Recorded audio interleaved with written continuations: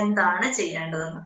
മാം നമ്മള് ഇന്റേൺഷിപ്പിൽ ചെല്ലുമ്പോഴല്ലേ പഠിക്കണേ, അപ്പൊ അതിന് മുന്നേ പ്രിപ്പയർ ചെയ്യാനായിട്ട് അങ്ങനെ പറ്റൂലല്ലോ നമുക്ക്. അത് നമ്മള് ഏകദേശം ഒരു രൂപ ഉണ്ടായിരിക്കണം ഇതിനൊക്കെയാണ് ഞാൻ പോകുന്നത്, ഐഡിയ ഉണ്ടായിരിക്കും.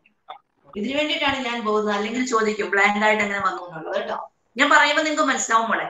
എക്സ്പെരിമെന്റലില് പോകുമ്പോൾ, എക്സ്പെരിമെന്റ് ചെയ്യുമ്പോൾ, അതാണ് ഞാൻ ഓരോ ഉദാഹരണങ്ങളും പറയുന്നത്. എക്സ്പെരിമെന്റ് ചെയ്യുമ്പോൾ നമുക്ക് അറിയണം ഈ വ്യക്തിയെ എങ്ങനെ ഹാൻഡിൽ ചെയ്യണം. ഓരോ വ്യക്തികളുണ്ട്, അപ്പൊ നമ്മളെ ഇഷ്ടമില്ലാത്ത വ്യക്തികളുണ്ടാവും. ഓ ഇവരാണോ ഇരിക്കുന്നത്, അവര് നമ്മളെ അളന്നു കഴിഞ്ഞു, അവരിലേക്ക് നമുക്ക് ഇറങ്ങി ചെല്ലാൻ പറ്റത്തക്ക രീതിയിലായിരിക്കണം. അവര് പോലും അറിയില്ല കോഗ്നിറ്റീവ് ബിഹേവിയർ തെറാപ്പി നമ്മൾ അവരിൽ അപ്ലൈ ചെയ്യുമ്പോൾ. അതാണ് സൈക്കോളജിസ്റ്റിന്റെ കോഗ്നിറ്റീവ് ബിഹേവിയർ തെറാപ്പി നമ്മൾ അപ്ലൈ ചെയ്യുന്നത്. അപ്പൊ നമ്മൾ ജയരാജ് ഒന്ന് മ്യൂട്ട് ചെയ്തേ മോനെ. ജയരാജ് മ്യൂട്ട് ചെയ്തോളൂ കേട്ടോ. അപ്പൊ കോഗ്നിറ്റീവ് ബിഹേവിയർ തെറാപ്പി ചെയ്യുമ്പോൾ നമ്മൾ അറിയുന്നില്ല, അവനറിയുന്നില്ല നമ്മൾ എന്ത് ചെയ്തു എന്ന്. അതേപോലെയായിരുന്നു ഞാൻ നിങ്ങളോട് ക്വാളിറ്റേറ്റീവ് റിസർച്ച് പറഞ്ഞ സമയത്ത് ഞാൻ പറഞ്ഞിരുന്നു പ്രോജക്റ്റീവ് ടെക്നിക്സ്. പ്രോജക്റ്റീവ് ടെക്നിക്സ് അതെ ആ വ്യക്തിയുടെ ഇന്നർ ഫീലിങ്സ് അറിയാൻ വേണ്ടിയിട്ട്. അതേ മെത്തേഡ് തന്നെയാണ് എക്സ്പെരിമെന്റിലെ കോഗ്നിറ്റീവ് ബിഹേവിയറിൽ നമ്മൾ ചെയ്യാൻ പോകുന്നത്. ആ വ്യക്തി അറിയുന്നില്ല ആ വ്യക്തിയെ ആളുടെ പേഴ്സണാലിറ്റിയാണ് അളക്കുന്നത് എന്നുള്ളത് വ്യക്തി അറിയാതെ ചെയ്യാണ്. വ്യക്തി അറിഞ്ഞു കഴിഞ്ഞാലേ പ്രശ്നമുള്ളൂ. അയ്യോ എന്റെ ഇന്നർ ഫീലിങ്സ് അവർക്ക് മനസ്സിലാവുമല്ലോ, എന്റെ സ്വഭാവങ്ങൾ അവർക്ക് മനസ്സിലാവുമല്ലോ എന്നുള്ളത് ആകുന്നത്. അപ്പൊ സൈക്കോളജിസ്റ്റ് എന്ന് പറയുമ്പോൾ അവരത് ചെയ്യുന്നത്, എക്സ്പെരിമെന്റലിൽ ചെയ്യുന്നത് അവരറിയാതെ തന്നെ അവരിൽ മാറ്റം വരുത്തുവാണ്. കോഗ്നിറ്റീവ് ബിഹേവിയർ തെറാപ്പിക്ക് നമ്മൾ അവരുടെ തോട്ട് ബ്രേക്ക് ചെയ്തതെന്നും അവരുടെ തോട്ട് സ്റ്റോപ്പ് ചെയ്തതെന്നും അവരറിയുന്നില്ല. അപ്പൊ അത്രമാത്രം നമ്മൾ ചെയ്യാണ്. എക്സ്പെരിമെന്റലിൽ ചെയ്യുമ്പോൾ നമ്മൾ ചെയ്തു കൊടുക്കുന്നത്, ചെയ്ത് കിട്ടുന്ന വ്യക്തിക്ക്, അല്ലെങ്കിൽ ഞാൻ ഇത്രയും നേരം സംസാരിച്ചതല്ലേ ഉള്ളൂ ഇവരുടെ അടുത്ത് പോയിട്ട്, അപ്പൊ എന്ത് മാറ്റങ്ങൾ വന്നു, ഇത്രയും ഞാൻ സംസാരിച്ചിട്ടുള്ളൂ, അപ്പൊ എന്ത് മാറ്റങ്ങൾ വന്നു. ആ സംസാരത്തിൽ തന്നെ അവരുടെ തോട്ട് ബ്രേക്ക് ചെയ്തിട്ടുണ്ടാവും, തോട്ട് സ്റ്റോപ്പ് ചെയ്തിട്ടുണ്ടാവും നമ്മൾ. അപ്പൊ അത് നമ്മൾ ആർജിച്ചെടുക്കേണ്ടതാണ്. തോട്ട് ബ്രേക്കിങ്ങും തോട്ട് സ്റ്റോപ്പിങ്ങും ഒക്കെ നിങ്ങൾക്ക് ഇതിനകത്ത് കാണാം കോഗ്നിറ്റീവ് ബിഹേവിയറിൽ. പക്ഷെ അത് എങ്ങനെ എന്നുള്ളത് നമ്മളാണ് ചിന്തിക്കേണ്ടത്. ഇപ്പൊ നമ്മുടെ അടുത്ത് വന്ന വ്യക്തി വന്നു, ഫോർ എക്സാമ്പിൾ കഴിഞ്ഞ ദിവസം ഹൈദരാബാദിൽ വിളിച്ചിട്ട് പറഞ്ഞു അമ്മ മരിച്ചുപോയി, അമ്മ എന്റെ കൂടെ തന്നെയുണ്ട്, ഞാൻ എപ്പോഴും അമ്മയെ കുറിച്ച് മാത്രം ചിന്തിച്ചുകൊണ്ടിരിക്കുന്നു. അപ്പൊ ചിന്തകൾ മുഴുവൻ സമയത്തും അതിനെ നമുക്ക് പോസിറ്റീവായിട്ട് എടുക്കാം, വേണമെങ്കിൽ നെഗറ്റീവായിട്ടും എടുക്കാം. അപ്പൊ ഞാൻ പറഞ്ഞു മോളെ അമ്മ കൂടെ ഉള്ളത് നല്ല കാര്യമല്ലേ, കൊച്ചിന്റെ കൂടെ അമ്മ എപ്പോഴും ഉണ്ട് എന്നുള്ളത് പോസിറ്റീവായിട്ട് എടുക്കുക, അമ്മയ്ക്ക് ഇഷ്ടമുള്ളത് മാത്രം മോള് ചെയ്യുക, അപ്പൊ അമ്മ സാറ്റിസ്ഫൈഡ് ആവും. അങ്ങനെ അവര് എന്തായിരിക്കുന്നുവോ അവരിലെ നിർത്തിക്കൊണ്ട്, കാരണം അവര് ആഗ്രഹിക്കുന്നില്ല അമ്മയിൽ നിന്ന് വേർപെട്ട് പോകാൻ വേണ്ടി, പക്ഷെ അവർക്ക് ആ ചിന്ത മാറണം. ആ ചിന്ത മാത്രം മാറിയാൽ മതിയായിരുന്നു, പ്രസൻസ് മാറണ്ടായിരുന്നു. ഞാൻ പറഞ്ഞ എന്തിനാ ചിന്തിച്ചുകൊണ്ടിരിക്കുന്നത്, അമ്മ കൂടെ ഉണ്ടല്ലോ, അപ്പൊ കൂടി ചിന്തിക്കേണ്ട ആവശ്യമില്ല, അമ്മ അവിടെ ഉണ്ട്, മോള് ഭക്ഷണം കഴിക്കുന്ന സമയത്ത് അമ്മ അപ്പുറത്തിരിപ്പുണ്ട്, അപ്പൊ മോള് നല്ലപോലെ കഴിച്ചാൽ മാത്രമേ അമ്മയ്ക്ക് സാറ്റിസ്ഫൈഡ് ആവുകയുള്ളൂ. അപ്പൊ മോള് അമ്മ അവിടെ ഉണ്ട് എന്ന് ഓർക്കുക, പിന്നെ അമ്മയെ കുറിച്ച് ചിന്തിച്ചിരിക്കേണ്ട ആവശ്യമില്ല. അപ്പൊ അവിടെ തോട്ട് ബ്രേക്ക് നടന്നു കഴിഞ്ഞു, അവിടെ അറിയാതെ തന്നെ അവിടെ തോട്ട് ബ്രേക്ക് നടന്നു കഴിഞ്ഞു, അമ്മ കൂടെ ഉണ്ട്, അവൾ അതിനെ വിശ്വസിച്ചു. അപ്പൊ അതേപോലെ തന്നെ നമ്മൾ ആ വ്യക്തിയുടെ തോട്ടിനെ വേറൊരു ചാനലിലേക്ക് മാറ്റിവിടാൻ പറ്റണം എക്സ്പെരിമെന്റിൽ. കമ്പാരിറ്റീവ് സ്റ്റഡിയിൽ ഇതല്ല നടക്കുന്നത്, നമ്മൾ കമ്പയർ ചെയ്ത് പഠിച്ച് മാറ്റുകയാണ്. എക്സ്പെരിമെന്റൽ സ്റ്റഡിയിൽ ഒരു കൺട്രോൾ ഗ്രൂപ്പിനെയും, അവിടെയും കമ്പാരിറ്റീവ് സ്റ്റഡി വരുന്നുണ്ടെങ്കിൽ പോലും അവിടെ ട്രീറ്റ്മെന്റ് നടക്കുന്നുണ്ട്. എക്സ്പെരിമെന്റൽ സ്റ്റഡിയിൽ ട്രീറ്റ്മെന്റ് നടക്കുന്നുണ്ട്, കമ്പാരിറ്റീവ് സ്റ്റഡിയിൽ ട്രീറ്റ്മെന്റ് നമുക്ക് വേണമെങ്കിൽ ഇതിനകത്ത് പറയുന്നില്ല. നമ്മൾ പോകുമ്പോൾ, നിങ്ങൾ പോകുമ്പോൾ നിങ്ങൾ ചെയ്യുന്നത് ഇന്റേൺഷിപ്പിന് മാത്രമേ നിങ്ങൾക്ക് ഇത് ട്രീറ്റ് ചെയ്യാൻ പറ്റുള്ളൂ. മറ്റേത് നിങ്ങൾ അളവെടുത്തുകൊണ്ട് വരികയാണ്, ഇത്ര മാത്രം കുട്ടികൾക്ക് മൊബൈൽ ഫോൺ അഡിക്ഷൻ ഉണ്ട്, ഇത്രയും കുട്ടികൾ മൊബൈൽ ഫോൺ അഡിക്ഷൻ ഉണ്ട്, അതിന്റെ കാരണങ്ങൾ ഇന്നതൊക്കെയാണ്, ഇത്രയും നിങ്ങൾക്ക് ചെയ്യാനുള്ള സമയമുള്ളൂ. കാരണം നിങ്ങൾക്ക് അവിടെ പോയിട്ട് എക്സ്പെരിമെന്റ് ഗ്രൂപ്പ് ഉണ്ടാക്കാനുള്ള സമയം കിട്ടുന്നില്ല. പിന്നീട് നിങ്ങൾക്ക് സമയം കിട്ടും. അതേ സമയത്ത് ഇപ്പം നിങ്ങൾ റിസർച്ചിന് പോകുമ്പോൾ കമ്പാരിഷനാണ് നിങ്ങൾ വരാൻ പോകുന്നത്. കമ്പാരിഷനിൽ അവിടെ ഉണ്ടത്, ആ കോസും എഫക്റ്റും റിലേഷൻഷിപ്പും ഒക്കെ അവിടെ ഉണ്ട്. അത് പോയിട്ട് നിങ്ങൾ സ്റ്റഡി ചെയ്യണം. രണ്ട് ഗ്രൂപ്പിനെ എടുത്തു, കമ്പയർ ചെയ്തു. ഇവിടെ നിങ്ങൾക്ക് കമ്പയർ ചെയ്യാനുള്ള ഗ്രൂപ്പിനെ എടുക്കാൻ പറ്റും. നിങ്ങൾ പോകുമ്പോൾ കമ്പയർ ചെയ്യാനുള്ള ഗ്രൂപ്പിനെ നിങ്ങൾ എടുക്കുകയാണ്. ഒരു കൺട്രോൾ ഗ്രൂപ്പ് അവിടെ വെച്ചിട്ടുണ്ട്. എ ബാച്ചിനെ നമ്മൾ കൺട്രോൾ ഗ്രൂപ്പായിട്ട് എടുത്തു, ബി ബാച്ചിനെ നമ്മൾ എക്സ്പെരിമെന്റൽ ഗ്രൂപ്പ് ആയിട്ട് എടുത്തു. എക്സ്പെരിമെന്റൽ ഗ്രൂപ്പ് അല്ല, നിങ്ങൾക്ക് സ്റ്റഡി ചെയ്യാനുള്ള ഗ്രൂപ്പ്. എന്നാലേ നിങ്ങൾക്ക് കമ്പയർ ചെയ്യാൻ പറ്റുള്ളൂ, കമ്പാരിറ്റീവ് സ്റ്റഡി നടത്താൻ പറ്റുള്ളൂ. അപ്പൊ ഇവിടെ ഒരു ഗ്രൂപ്പ് നിൽപ്പുണ്ട്. ഈ ഗ്രൂപ്പിലാണ് നമ്മൾ ഇതെല്ലാം കൊടുത്ത് പ്രീ ടെസ്റ്റ് നടത്തി, പോസ്റ്റ് ടെസ്റ്റ് നടത്തി, ഇത്ര മാറ്റങ്ങൾ വന്നു എന്ന് നമ്മൾ കാണുന്നത്. അപ്പൊ അവിടെ ഒരു എക്സ്പെരിമെന്റൽ സ്റ്റഡി തന്നെ നടക്കുന്നുണ്ട്. പക്ഷെ അത് വിത്തിൻ ഡേയ്സ് ആണ് നടക്കുന്നത്. ഇവിടെ നടക്കുന്നതോ കൺട്രോൾ ഗ്രൂപ്പ് അങ്ങനെ തന്നെ നിൽക്കുന്നുണ്ട്. ഈ ഒരു എക്സ്പെരിമെന്റ് ഒരു ഗ്രൂപ്പിനെ നമ്മൾ എടുത്തിട്ട് ഇവിടെ സ്റ്റഡി നടത്തിയിട്ട് നമ്മൾ പ്രീ ടെസ്റ്റ് ചെയ്തു. അവർക്ക് കുറെ കോഗ്നിറ്റീവ് ബിഹേവിയർ തെറാപ്പിയും അല്ലെങ്കിൽ ബിഹേവിയർ തെറാപ്പിയും എല്ലാം കൊടുത്ത് നമ്മൾ കുറെ മാറ്റങ്ങൾ വന്നു. ഈ മാറ്റങ്ങൾ വന്നു കഴിഞ്ഞപ്പോൾ നമുക്ക് ഒരു മാസമേ നമ്മുടെ കയ്യിലുള്ളൂ. ആ ഒരു മാസം കൊണ്ട് നമ്മൾ ഇത്രയൊക്കെ ചെയ്തു. എന്നിട്ട് നമുക്ക് പ്രൂവ് ചെയ്യാൻ പറ്റി ഇങ്ങനെയൊക്കെ ആണെങ്കിൽ, ഇങ്ങനെയൊക്കെ ചെയ്തു കഴിഞ്ഞാൽ ഇവരിൽ മാറ്റങ്ങൾ വരുത്താൻ സാധിക്കും. അപ്പൊ കൺട്രോൾ ഗ്രൂപ്പുമായിട്ട് 2 കൂട്ടർക്കും നമ്മൾ പിന്നെ പോസ്റ്റ് ടെസ്റ്റ് നടത്തുകയാണ്. പോസ്റ്റ് ടെസ്റ്റ് നടത്തുമ്പോൾ എവിടെ നിൽക്കും? കൺട്രോൾ ഗ്രൂപ്പ് ആദ്യം നിന്ന സ്ഥലത്ത് തന്നെ നിൽക്കും. അതായത് എക്സ്പെരിമെന്റൽ ഗ്രൂപ്പിൽ മാറ്റങ്ങൾ വരുത്തി. അപ്പൊ എക്സ്പെരിമെന്റൽ ഗ്രൂപ്പിൽ നമുക്ക് മാറ്റങ്ങൾ വരുത്താൻ സാധിച്ചു. അപ്പൊ നിങ്ങളുടെ കമ്പാരിറ്റീവ് സ്റ്റഡി കറക്റ്റ് ആയിട്ട് വന്നു. നിങ്ങൾ സാധാരണ എപ്പോഴും പോകുമ്പോൾ ചെയ്യുന്നത് കമ്പാരിറ്റീവ് സ്റ്റഡിയാണ്. എന്തെങ്കിലും ചോദിക്കാനുണ്ടെ ചോദിച്ചു. 1 മിനിറ്റ്. ഡൗട്ട് എന്തെങ്കിലും ഉണ്ട് ചോദിക്കുന്നത്? മാം, ഈ ADHD ഉള്ള കുട്ടികളെയാണോ 2 ഗ്രൂപ്പായിട്ട് എടുത്തിട്ട് ഒരു ഗ്രൂപ്പ് എക്സ്പെരിമെന്റിലും ഒരു ഗ്രൂപ്പ് കൺട്രോളും ആക്കുന്നത്?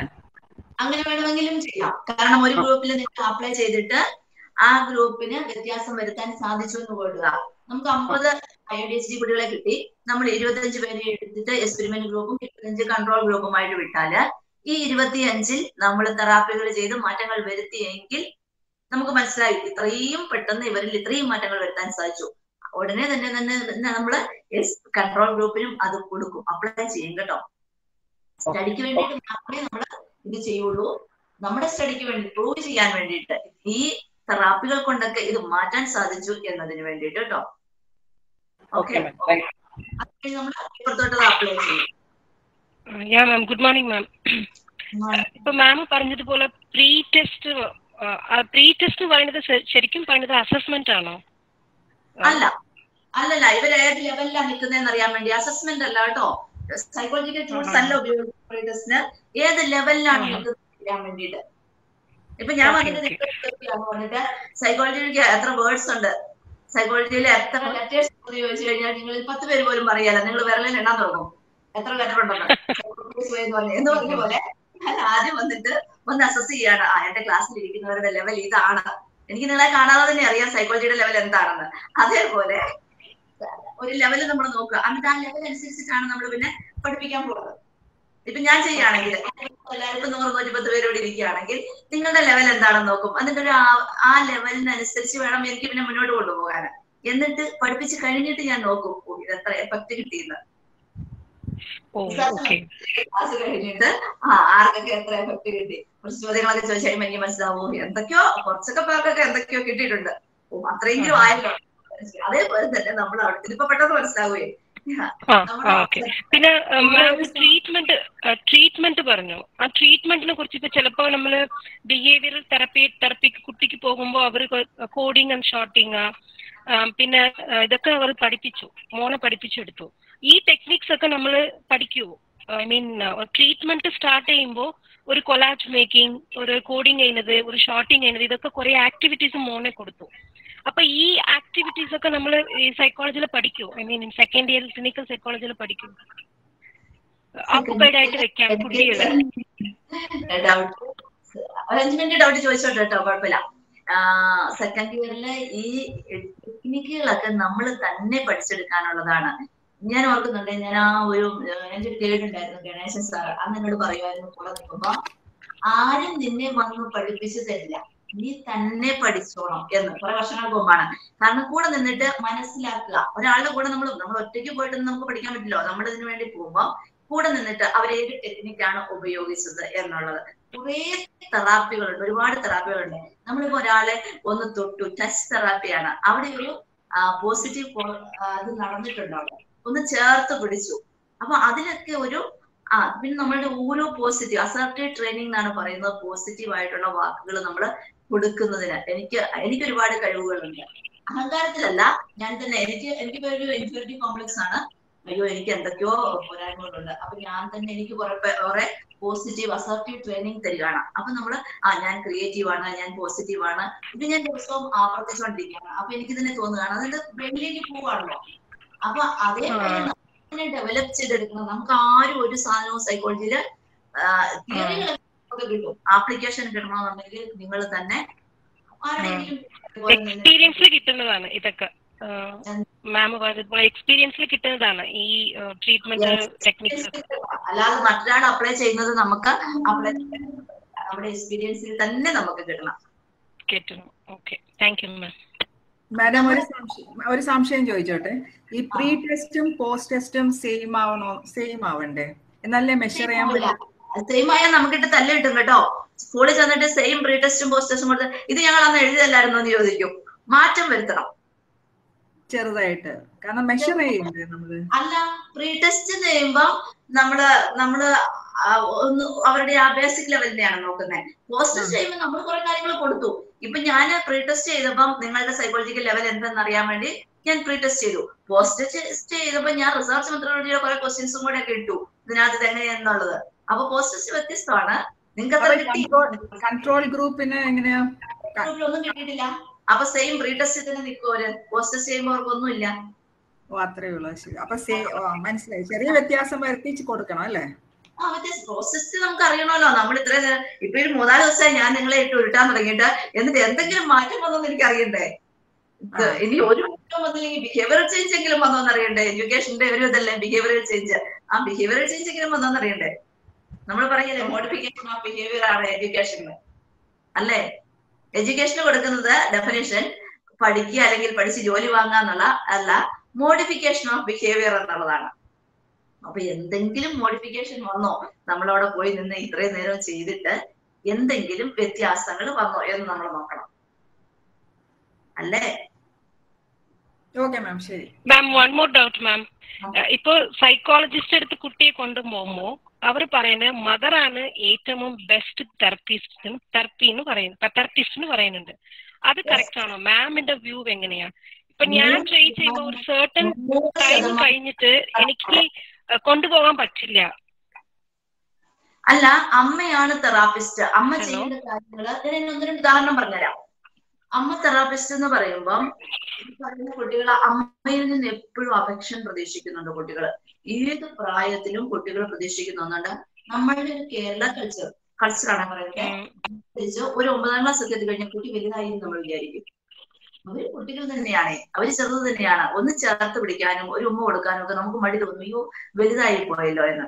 ചിലപ്പോ ഈ 9ാം ക്ലാസ്സിൽ പഠിക്കുന്ന കുട്ടിക്ക് അമ്മയുടെ കൂടെ ഇന്ന് കിടക്കണമെന്ന് തോന്നിയിട്ടുണ്ടാവും. നമ്മൾ കൊച്ചു വലുതായല്ലോ. നമ്മുടെ ഒരു കൾച്ചറാണ് കേട്ടോ വലുതായി എന്ന് വിചാരിക്കും. നമ്മൾ നോർത്ത് ഇന്ത്യ അല്ലെങ്കിൽ പുറത്തേക്ക് ഒന്ന് വെസ്റ്റേൺ കൺട്രീസിൽ ഒന്ന് പോയി നോക്കിയാൽ മതി.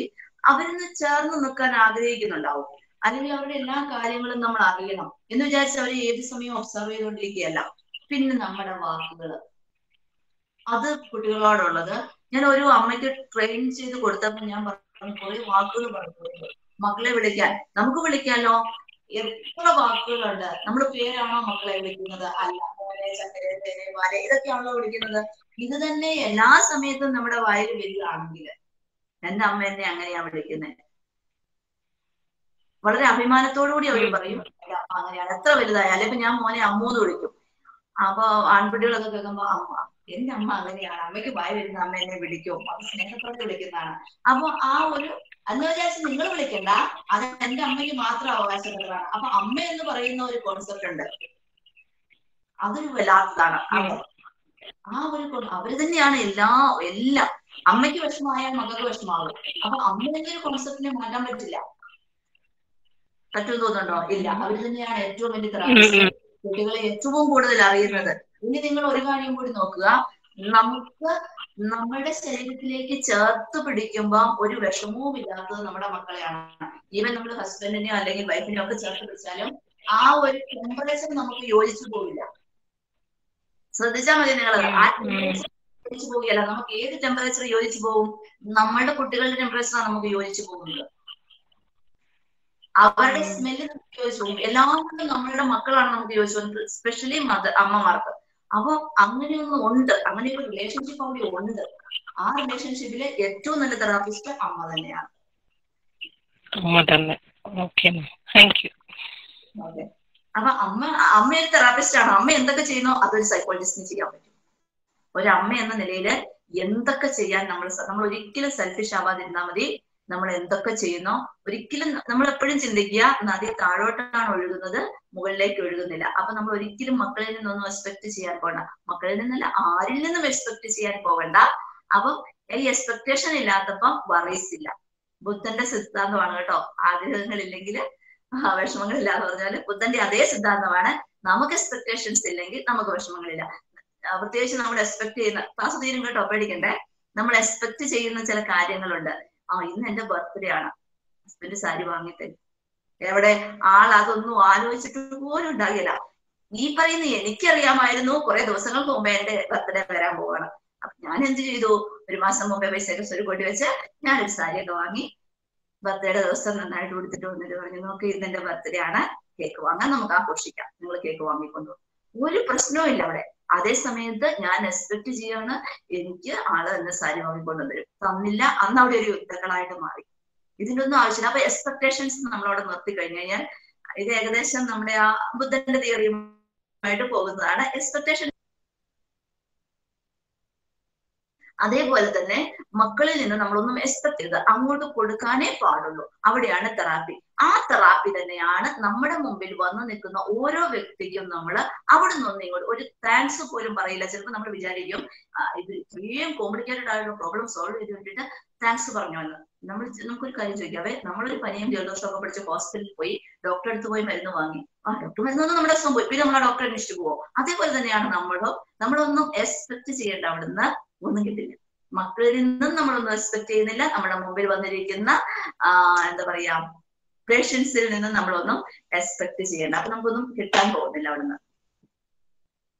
ഇനി ഇതിന്റെ കമ്പാരിറ്റീവ് സ്റ്റഡിയുടെ ബാക്കി കുറച്ചുകൂടെ പറയാവേ, അതെനിക്ക് വർത്തമാനം പറയാം. ഞാൻ എന്റെ മുമ്പിൽ വിചാരിച്ചിരിക്കുന്നത് നിങ്ങൾ എല്ലാവരും എന്റെ മുമ്പിൽ ഇങ്ങനെ ഇരിക്കുകയാണ്, എനിക്ക് കാണാമെന്ന് പ്രതീക്ഷിച്ചാണ് ഞാൻ ക്ലാസ് എടുക്കുന്നത്. നിങ്ങൾ അവിടെ ഉണ്ട്, നിങ്ങൾക്ക് എന്നെ കാണാവുന്ന പോലെ ഞാൻ നിങ്ങളെ കാണുന്നു എന്നൊരു എക്സ്പെക്ടേഷനാണ് കേട്ടോ എടുക്കുന്നത്. ഇവിടെ കമ്പാരിറ്റീവ് സ്റ്റഡിയിൽ നിങ്ങൾ സ്റ്റഡി ചെയ്യാൻ പോകുമ്പോൾ ഒരു ടോപ്പിക് നമ്മൾ സെലക്ട് ചെയ്യുന്നു. നിങ്ങൾ ആ സമയമാകുമ്പോൾ വിളിച്ചിട്ട് ചോദിക്കും ഈ ടോപ്പിക്കാണോ ആ ടോപ്പിക്കാണോ എന്ന്. നിങ്ങൾ തന്നെയാണ് ടോപ്പിക്ക് സെലക്ട് ചെയ്യുന്നത്. ഇതിന്റെ സ്റ്റെപ്സ് ആണ് കേട്ടോ, അക്കൂട്ടത്തിൽ നിങ്ങളിലേക്ക് അപ്ലൈ ചെയ്യുന്നതേ ഉള്ളൂ. സെലക്ട് ടോപ്പിക്ക്, നിങ്ങളോട് സെലക്ട് ചെയ്യാൻ പറയും ടോപ്പിക്ക്.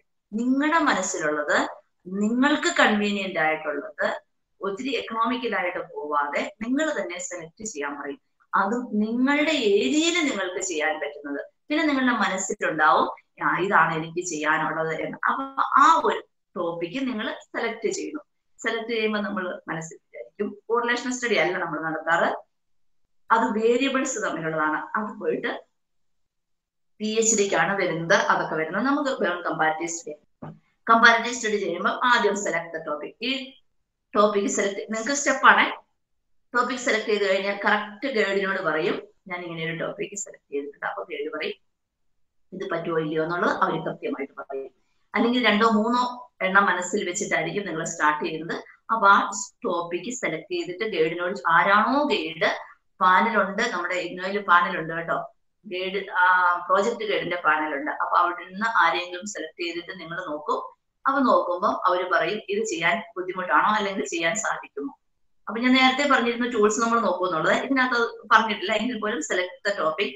ദെൻ ഈ സ്റ്റഡി ആരെങ്കിലും ചെയ്തിട്ടുണ്ടോ ഇതിനു മുമ്പ്? റിസർച്ച് ആണ്, രണ്ടാമത്തെ സെർച്ച് ചെയ്താണ്. അപ്പൊ നമ്മൾ ഗൂഗിളിൽ കയറി നോക്കും, സൈക്കോളജി തീസിസ് എന്നടിക്കും. എന്നിട്ട് നമ്മൾ ഉദ്ദേശിച്ചിരിക്കുന്ന സ്റ്റഡികൾ, കമ്പാരിറ്റീവ് സ്റ്റഡിയോ അഡോളസൻസിന്റെ കമ്പാരിറ്റീവ് സ്റ്റഡിയാണ് നമ്മൾ നടത്താൻ പോകുന്നത്. അഗ്രഷന്, വയലന്റ് ബിഹേവിയർ, ദെൻ ആൻസൈറ്റി, ഇതൊക്കെയാണ് നടത്താൻ പോകുന്നത്. അല്ലെങ്കിൽ സൂയിസൈഡേഷൻ ഇങ്ങനെയുള്ളതാണെങ്കിൽ ഇതിനു മുമ്പ് ആരെങ്കിലും ചെയ്തിട്ടുണ്ടോ കമ്പാരിറ്റീവ് സ്റ്റഡി? അപ്പൊ നോക്കുമ്പോ അതിനകത്തുണ്ട്, ചെയ്തിട്ടുണ്ട്. അപ്പൊ എത്ര പേര് ചെയ്തിട്ടുണ്ട്? അപ്പൊ ആ ചെയ്തവരുടെ ഡിസ്കസ് എടുത്തു. എന്നിട്ട് നമ്മളിപ്പോ ചെയ്യാൻ പോകുന്നത് 2021 ഒരു 2016 മുതലുള്ള സ്റ്റഡീസ് നോക്കും. റിസർച്ച് ചെയ്ത് PhD സ്കോളേഴ്സിന്റെ നോക്കും. ഇങ്ങനെ കിട്ടിയില്ലെങ്കിൽ പിന്നെ പോയിട്ട് നോക്കും PhD സ്കോളേഴ്സ് ഈ സ്റ്റഡി നടത്തിയിട്ടുണ്ടോ. നമ്മുടെ തന്നെ നമ്മൾ ഇട്ടിട്ടാണ് നമ്മൾ നോക്കുന്നത്. അപ്പൊ PhD സ്കോളേഴ്സ് കുറെ പേര് ചെയ്തിട്ടുണ്ട്. അപ്പൊ ആ സ്റ്റഡിയൊക്കെ നമ്മൾ എടുത്തു വെച്ചിട്ട് നമ്മൾ നോക്കും ഇതിനകത്ത് ഇവർ ഏതൊക്കെ ടൂൾസ് യൂസ് ചെയ്തിട്ടുണ്ട്. എന്തൊക്കെയാണ് അവർക്ക്. നമ്മൾ ആ സ്റ്റഡി ശരിക്കും ഇരുന്ന് പഠിക്കുകയാണ്, വെറുതെ അത് കട്ട് ആൻഡ് പേസ്റ്റ് ചെയ്യല്ല ചെയ്യുന്നത്. നമ്മൾ ഈ സ്റ്റഡി എടുത്തിട്ട് നോക്കുകയാണ്, ഇവർ ഈ ടൂൾസ് ഒക്കെയാണ് ചെയ്തത്. അപ്പൊ ഇതിനോട് ചേർന്ന് ഇവര് ഏതൊക്കെ സ്റ്റാറ്റിസ്റ്റിക്സ് ഉപയോഗിച്ചിട്ടുണ്ടെന്നുള്ളത് നോക്കും കേട്ടോ. പറയാൻ വിട്ടുപോയാന്ന് തോന്നുന്നു ഇടയ്ക്ക് സ്റ്റാറ്റിസ്റ്റിക്സ്. കമ്പാരിറ്റീവ് സ്റ്റഡിയിൽ സ്റ്റാറ്റിസ്റ്റിക്സ് പറയാം കേട്ടോ. അപ്പൊ ഏതൊക്കെ സ്റ്റാറ്റിസ്റ്റിക്സ് ആണ് ഉപയോഗിച്ചിരിക്കുന്നത്? സാറ് നിങ്ങൾ സ്റ്റാറ്റിസ്റ്റിക്സ് എടുക്കും, ഫാക്ടോറിയൽ ഡിസൈൻ അതിന്റെ കൂടെ എടുക്കും കേട്ടോ. അപ്പൊ മീൻ ചെയ്യാൻ പറ്റും, സ്റ്റാൻഡേർഡ് ഡീവിയേഷൻ ചെയ്യാൻ പറ്റും, ടി ടെസ്റ്റ് ചെയ്യാൻ പറ്റും, അനോവ ചെയ്യാൻ പറ്റും കമ്പാരിറ്റീവ് സ്റ്റഡിയിൽ. അപ്പൊ നമ്മൾ റിവ്യൂ ലിറ്ററേച്ചറിൽ കയറിയിട്ട് നോക്കി ഇതൊക്കെയാണ് നിങ്ങൾ പഠിക്കുന്നത്, ഈ സ്റ്റാറ്റിസ്റ്റിക്സ് ഒക്കെയാണ് നിങ്ങൾ പഠിക്കുന്നത്. അപ്പൊ നിങ്ങൾ നോക്കും ഇതൊക്കെയാണോ ഇതിനകത്ത് ചെയ്തിരിക്കുന്നത്. അപ്പൊ നിങ്ങൾ പഠിച്ചത് തന്നെ നിങ്ങൾക്ക് അവിടെ അപ്ലൈ ചെയ്യാൻ പറ്റും.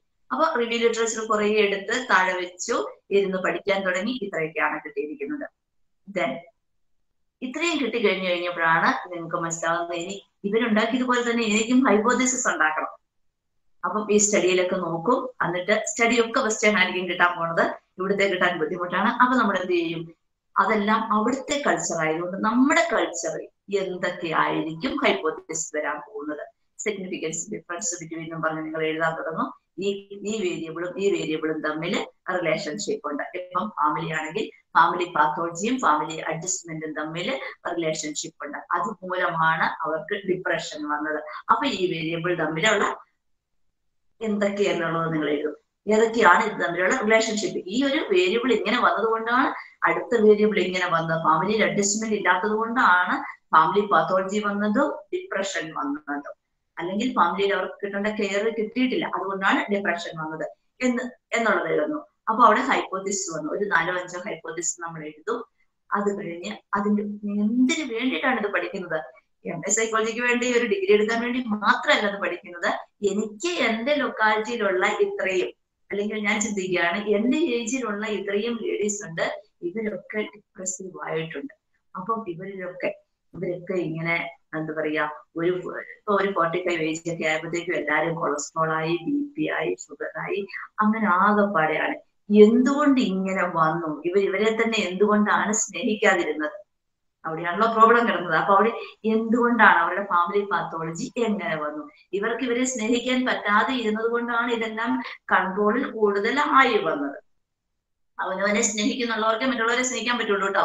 അവനവനെ ആദ്യം സ്നേഹിക്കണം, അങ്ങനെയുള്ളവർക്ക് മറ്റുള്ളവരെ സ്നേഹിക്കാൻ പറ്റും. അപ്പം ഈ അവനവനെയും കൂടി സ്നേഹിക്കുന്ന സമയത്ത് ഇവിടെ ഫാമിലി പാത്തോളജി. അപ്പൊ ഞാൻ ആ റിലേഷൻഷിപ്പ് നോക്കിയാൽ എനിക്കറിയേണ്ടത് എന്തുകൊണ്ട് ഒബ്ജക്റ്റീവ്സ്. ഞാൻ കുറെ കാര്യകാരണങ്ങൾ കണ്ടെത്തി. ഇവരോട് ആർക്കും സ്നേഹമില്ല. ഞാൻ എന്റെ ഏജിലുള്ളവരെയാണ് എടുത്തിരിക്കുന്നത്, എന്റെ ലൊക്കാലിറ്റിയിൽ എന്റെ ഏജിലുള്ളവരെ എടുത്തു. അപ്പൊ എന്നിട്ട് ഞാൻ നോക്കുകയാണ്, ഇവരെന്താ ഇങ്ങനെ വണ്ണം വെച്ച് വരുന്നത്?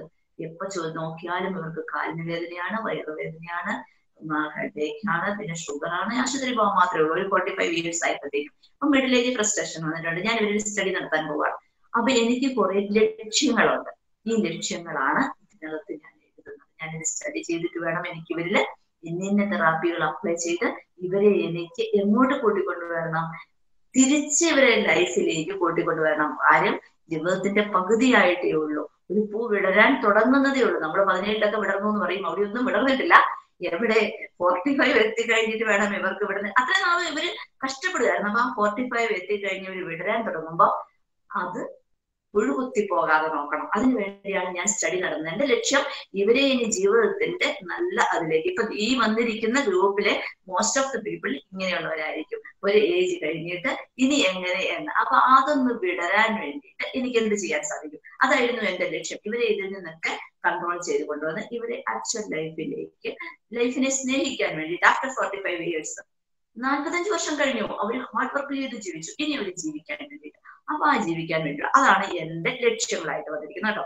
അപ്പം develop research hypo select topic, review literature, develop research hypothesis. Then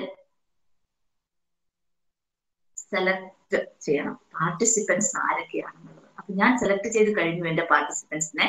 ആരൊക്കെയായിരുന്നു? എന്റെ ലൊക്കാലിറ്റിയിലുള്ള 45 ഇയേഴ്സിന് മുകളിലുള്ള ലേഡീസിനെയാണ് ഞാൻ ഫോക്കസ് ചെയ്തിരുന്നത്. അപ്പൊ ആ പാർട്ടിസിപ്പൻസിനെ സെലക്ട് ചെയ്തു. നല്ല റിലേഷൻഷിപ്പ് ആണ് അവരൊക്കെ ആയിട്ട്. അപ്പൊ ഈവനിങ്ങില് അങ്ങനെ അവരെ സംഘടിപ്പിക്കുകയാണ് കേട്ടോ. അവരെ വെറുതെ ഒന്നും സംഘടിപ്പിക്കാൻ നമുക്ക് പറ്റില്ല. നമുക്ക് എല്ലാവർക്കും ഈവനിങ്ങിൽ 1 മണിക്കൂർ, നമ്മൾ എത്ര ആണെങ്കിലും ഇത്രയും സമയമില്ലേ, 1 മണിക്കൂർ നമുക്ക് ഓരോരുത്തരുടെ വീട്ടിൽ വെച്ച് കൂടാം. വെറുതെ ഇവരെ കൂട്ടി വെക്കാൻ പറ്റില്ല. അപ്പൊ ഓരോ ദിവസവും ഇവരോട് നമുക്ക് ഓരോരുത്തരുടെ വീട്ടിൽ പ്രത്യേകിച്ച് ഒന്നും വേണ്ട, ഒരു കട്ടൻ കാപ്പിയും ഒരു റിസ്ക് മാത്രം മതി, നമുക്കൊക്കെ കൂടാം എല്ലാവർക്കും. അങ്ങനെ നമ്മൾ കൂടുകയാണ്. അപ്പൊ ആ പാർട്ടിസിപ്പൻസിനെ എനിക്ക് കിട്ടി. അപ്പൊ ലൊക്കാലിറ്റിയിലുള്ള ഇത്രയും പാർട്ടിസിപ്പൻസിനെ ഞാൻ എടുത്തു. എനിക്കറിയാം ഏജ് ലെവൽ അവരുടെ പ്രോബ്ലംസും അറിയാം. പക്ഷെ അറിയാതെ അവരിൽ കോഗ്നിറ്റീവ് തെറാപ്പി അപ്ലൈ ചെയ്യാൻ. അപ്പൊ അവരെന്ത് ചെയ്യും? ഈ സമയമാകുമ്പോഴത്തേക്ക് എല്ലാവരും വീടൊക്കെ വൃത്തിയാക്കി കാരണം വരുമല്ലോ, അല്ലെങ്കിൽ എങ്ങനെ കിടന്നാലും കുഴപ്പം. അപ്പൊ അവിടെ ഒരു വ്യത്യാസങ്ങൾ, ആ ജീവിത രീതിയിൽ തന്നെ വ്യത്യാസങ്ങൾ വരാൻ തുടങ്ങി. Then select instruments to measure variables and collect data. ഇവിടെ എനിക്ക് ഇൻസ്ട്രുമെന്റ്സ് ഉപയോഗിക്കാൻ പറ്റില്ല. അതേ സമയത്ത് നിങ്ങൾ എടുത്തിരിക്കുന്ന ഗ്രൂപ്പില് നമുക്ക് എന്ത് ചെയ്യാൻ പറ്റും? ഈ ഇൻസ്ട്രുമെന്റ്സ് ഇവിടെയും എനിക്ക് യൂസ് ചെയ്യാൻ പറ്റും. കാരണം എല്ലാം കൂടെ ഒരുമിച്ച് ഇവരെ കൊണ്ട് കൊടുത്ത് എഴുതി കിട്ടാതെ ഓരോ ദിവസവും ഇവരിൽ വരുന്ന വ്യത്യാസങ്ങൾ, എല്ലാ ദിവസവും ഇവരെ കാണുന്നുണ്ട് 1 മണിക്കൂർ. അപ്പൊ ഓരോ ദിവസവും വരുന്ന വ്യത്യാസങ്ങൾ, കളക്ട് ഡേറ്റ. ഇനി ഇതിന് വേറെ എക്സാമ്പിൾ പറയാവേ. നമുക്ക് ചെയ്യാനുള്ളത് ഒരു അഡ്ജസ്റ്റ്മെന്റ് ആണ് നോക്കേണ്ടത്. ബെൽസ് അഡ്ജസ്റ്റ്മെന്റ് ഇൻവെന്ററി എടുത്തു. അതിനകത്ത് 5 ഭാഗമായിട്ട് തരംതിരിച്ചിട്ടുണ്ട്. അഡ്ജസ്റ്റ്മെന്റ് കുട്ടികളുടെയാണ് എടുത്തിരിക്കുന്നത്. ഇത് ഡേറ്റ കളക്ട് ചെയ്യാൻ വേണ്ടിയിട്ടാണ് പറയുന്നത്. 5 എണ്ണം: home, then health, school, then social, നാലെണ്ണായുള്ള അല്ലെ, ഒന്നുകൂടി ഉണ്ടായിരുന്നു, ഫാമിലി പറഞ്ഞു അല്ലെ. എനിവേ 4 നോക്കിയിട്ട് ബെൽസ് അഡ്ജസ്റ്റ്മെന്റ് ഇൻവെന്ററി ജസ്റ്റ് ഒന്ന് അടിച്ചു കൊടുത്ത് നോക്കിയാൽ നിങ്ങൾക്ക് കിട്ടും. അത് കൊണ്ടുപോയി നമ്മൾ സ്കൂളിൽ പോയിട്ട് കുട്ടികളെ കൊണ്ട് ഫില്ല് ചെയ്യിച്ചു കൊണ്ടുപോകണം. അപ്പൊ ഡേറ്റ കളക്ഷൻ വന്നു. ആരുടെ? കുട്ടികളുടെ അഡ്ജസ്റ്റ്മെന്റിന്റെ ഡേറ്റ കളക്ഷൻ നമ്മുടെ കയ്യിൽ കിട്ടി. പ്രത്യേകിച്ച് ഒരു ബുദ്ധിമുട്ടും ഇല്ലാതെ ഏറ്റവും പെട്ടെന്ന് ഈസി ആയിട്ട് കിട്ടുന്ന ഒരു സാധനമാണ് ബെൽസ് അഡ്ജസ്റ്റ്മെന്റ് ഇൻവെന്ററി. അല്ലെങ്കിൽ വേറെ ഉണ്ട് കോളേജ് സ്റ്റുഡൻസ് അഡ്ജസ്റ്റ്മെന്റ് ഇൻവെന്ററി. ഇതൊക്കെ അഡോളസന്റ് സ്റ്റുഡൻസിലാണ്. വേഗം പോയി നമ്മളിത് ഒറ്റ ദിവസം പോയാൽ മതി. ഒരു എക്സ്പ്ലനേഷനും ഒന്നും വേണ്ട. എനിക്ക് പഠിക്കാൻ വേണ്ടിയിട്ടാണ്, ഇതൊന്ന് പൂരിപ്പിച്ച് തരിക. എന്താ എന്നതാന്ന് പറയണില്ല. ആസ് ഫാസ്റ്റ് ആസ് പോസിബിൾ കഴിഞ്ഞ സംഭവം. അപ്പൊ അവർക്ക് ചിന്തിക്കാൻ സമയം കൊടുത്തില്ല. നമ്മൾ വേഗം പൂരിപ്പിച്ച് തരിക. ഉച്ചയ്ക്ക് ബെല്ലടിക്കാറായി മക്കളെ, നിങ്ങൾ ഇതൊരു 10 മിനിറ്റ് കൊണ്ട് വേഗം ഒന്ന് പൂരിപ്പിച്ച് തന്നെ. അവര് വളരെ ജെന്യുവൻ ആയിട്ട് വേഗം വായിച്ചു. എന്നാൽ എല്ലാവരും വായിക്കണം കേട്ടോ. വായിച്ചിട്ടേ പൂരിപ്പിക്കാവുള്ളേ. അവരിത് വായിച്ചു വെറുതെ ടിക്ക് ചെയ്യാൻ കൊടുക്കരുത്. വായിച്ചിട്ട് അത് പൂരിപ്പിച്ച് വന്നു കഴിഞ്ഞാൽ നമുക്ക് വളരെ കൃത്യമായിട്ടുള്ളത് കിട്ടും. ഇത് പഠിക്കാനുള്ള സമയം കൊടുത്തിട്ടില്ല. അതിന്റെ മുകളിൽ അഡ്ജസ്റ്റ്മെന്റ് ഇൻവെന്ററി എന്നുള്ളത് നമ്മൾ മാറ്റി ആ ഹെഡിങ് വെച്ചിട്ടില്ല.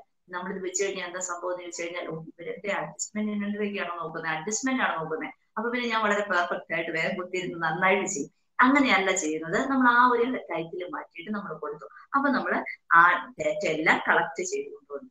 ഈ ഡേറ്റ കളക്ട് ചെയ്ത് നമ്മുടെ മുമ്പിൽ കമ്പാരിറ്റീവ് സ്റ്റഡിയാണെ നമ്മുടെ മുമ്പിൽ വന്നിരുന്നു കഴിഞ്ഞു. അപ്പൊ നമുക്ക് എത്ര വേരിയബിൾസ് കിട്ടിയെന്നറിയാമോ? അവിടെ ഈ അഡ്ജസ്റ്റ്മെന്റ് ഇൻവെന്ററി തന്നെ ഡിവൈഡ് ചെയ്ത് വെച്ചിരിക്കുകയാണ് 4-5 എണ്ണമായിട്ട്. എവിടെയാണ് ഇവർക്ക് അഡ്ജസ്റ്റ്മെന്റ് ഇല്ലാത്ത? സ്കൂളിലാണോ, വീട്ടിലാണോ, ഇനി സൊസൈറ്റിയിലാണോ, അതോ ഇനി ഹെൽത്തിലാണോ അഡ്ജസ്റ്റ്മെന്റ് ഇല്ലാത്തതെന്ന് നോക്കി. അപ്പൊ ഈ 4 എണ്ണം നമ്മൾ വേറെ നമ്മൾ എടുത്തു. എല്ലാം ഒന്നിൽ തന്നെയാണ്. ആദ്യത്തെ 10 ക്വസ്റ്റ്യൻ അല്ലെ 15 ക്വസ്റ്റ്യൻ, ഹെൽത്തിന്റെ ആണെങ്കിൽ അടുത്ത 15 ക്വസ്റ്റ്യൻ, ഇങ്ങനെ ഡിവൈഡ് ചെയ്തിട്ടാണ്. അപ്പൊ നമുക്കത് കൃത്യമായിട്ട് ഓരോന്നായിട്ട് എടുത്തു വെക്കാൻ പറ്റും. അപ്പൊ അതിനെ നമ്മൾ ചെയ്തിട്ട് റിസൾട്ട് എടുത്താണ്. നമുക്ക് അഡോളസൻസ് കുട്ടികളില് വരുന്നത് ഹെൽത്തിലാണ്, ദെൻ ഹോമിലുമാണ് നമുക്ക് കിട്ടിയിരിക്കുന്നതാണ്. സ്കൂളിൽ അവർക്ക് അഡ്ജസ്റ്റ്മെന്റ് കുറവുകളൊന്നുമില്ല. അവർ പിയർ ഗ്രൂപ്പിൽ വളരെ അഡ്ജസ്റ്റഡ് ആണ്. അതേസമയത്ത് അവർക്ക് ഹെൽത്ത് അഡ്ജസ്റ്റ്മെന്റ് നമുക്കറിയാം. ഇപ്പൊ കഴിഞ്ഞ ദിവസം ഞാൻ ക്ലാസ് പോയിന്റോട് കുട്ടികൾ ചോദിച്ചു, ഹെൽത്ത് അഡ്ജസ്റ്റ്മെന്റ് ഇല്ല. എന്തുകൊണ്ടാണ് ഹെൽത്ത് അഡ്ജസ്റ്റ്മെന്റ് ഇല്ലാത്ത? ഫുഡ് കഴിക്കാൻ മടിയാണ് അഡോളസൻസ് ഏജില്. അവരൊന്ന് എന്താ പറയാ സ്ലിം ആകാൻ വേണ്ടിയിട്ടൊക്കെ ചെയ്യുന്നതാണ്. പക്ഷെ ന്യൂട്രീഷ്യസ് ഫുഡ് കഴിക്കുന്നില്ല. അതുകൊണ്ട് തന്നെ എന്ത് വരുന്നു എന്നോട് കുട്ടി പറഞ്ഞെന്നറിയാവോ? എനിക്ക് എല്ലാ സമയത്തും ഉറക്കം വരുന്നു എന്ന്. ഏതോ ഒരു ക്ലാസ് കേട്ട് കഴിഞ്ഞിട്ട് കൊച്ചു പറയുകയാണ്, എനിക്ക് ഫുൾ ടൈം ഉറക്കം വരികയാണ്. ആഫ്റ്റർ മാരേജ് ഹസ്ബൻഡ് വീട്ടിൽ ചെന്ന് കഴിഞ്ഞിട്ട് എന്നെ കൊണ്ട് പറ്റണില്ല, എനിക്ക് ഉറക്കം വന്നുകൊണ്ടിരിക്കുകയാണ്. അപ്പൊ ഞാൻ ചുമ്മാ ബ്ലഡ് ചെക്ക് ചെയ്തു. അപ്പൊ ബ്ലഡ് കുറവാണ്. ബ്ലഡ് കുറവാണെങ്കിൽ സ്വാഭാവികമായിട്ട് നമുക്ക് ക്ഷീണം വരും, ഉറക്കം വരും, ഒക്കെ വരും. ഈ ബ്ലഡ് കുറയാൻ എന്താ കാരണം? ഫുഡ് കഴിക്കുന്നില്ല. അപ്പൊ ഏത് അഡ്ജസ്റ്റ്മെന്റ് ആണ് ഏതിലെന്ന് നമ്മൾ നോക്കുകയാണ് ചെയ്യുന്നത്. അപ്പൊ ഇത് ഇത്രയും നോക്കിക്കഴിഞ്ഞു കഴിഞ്ഞാൽ പിന്നെ നമുക്ക് സ്റ്റാറ്റിയിലേക്ക് നമ്മൾ പോകും. ഏത് സ്റ്റാറ്റിസ്റ്റിക്സ് ആണ് ഉപയോഗിക്കേണ്ടത്? നിങ്ങൾ അടുത്ത ക്ലാസ്സിൽ സാറിന്റെ ക്ലാസ്സിൽ സ്റ്റാറ്റി പഠിക്കുന്നുണ്ടാവും. സാർ നന്നായിട്ട് നിങ്ങൾക്ക് സ്റ്റാറ്റി പറഞ്ഞു തരും. അതിനകത്ത് മീൻ ഉണ്ട്, സ്റ്റാൻഡേർഡ് ഡീവിയേഷൻ ഉണ്ട്, ടി ടെസ്റ്റ് ഉണ്ട്, അനോവ ഉണ്ട്. ഇത് നമ്മൾ ചെയ്യുമ്പോൾ നമുക്ക് ചെയ്യാൻ ആദ്യം തന്നെ നമുക്ക് നോക്കണം. എങ്ങനെയാണെങ്കിലും മീനും സ്റ്റാൻഡേർഡ് ഡീവിയേഷനും നോക്കണം. എന്നിട്ട് നമുക്ക് മുകളിലേക്ക് പോകാൻ പറ്റുള്ളൂ.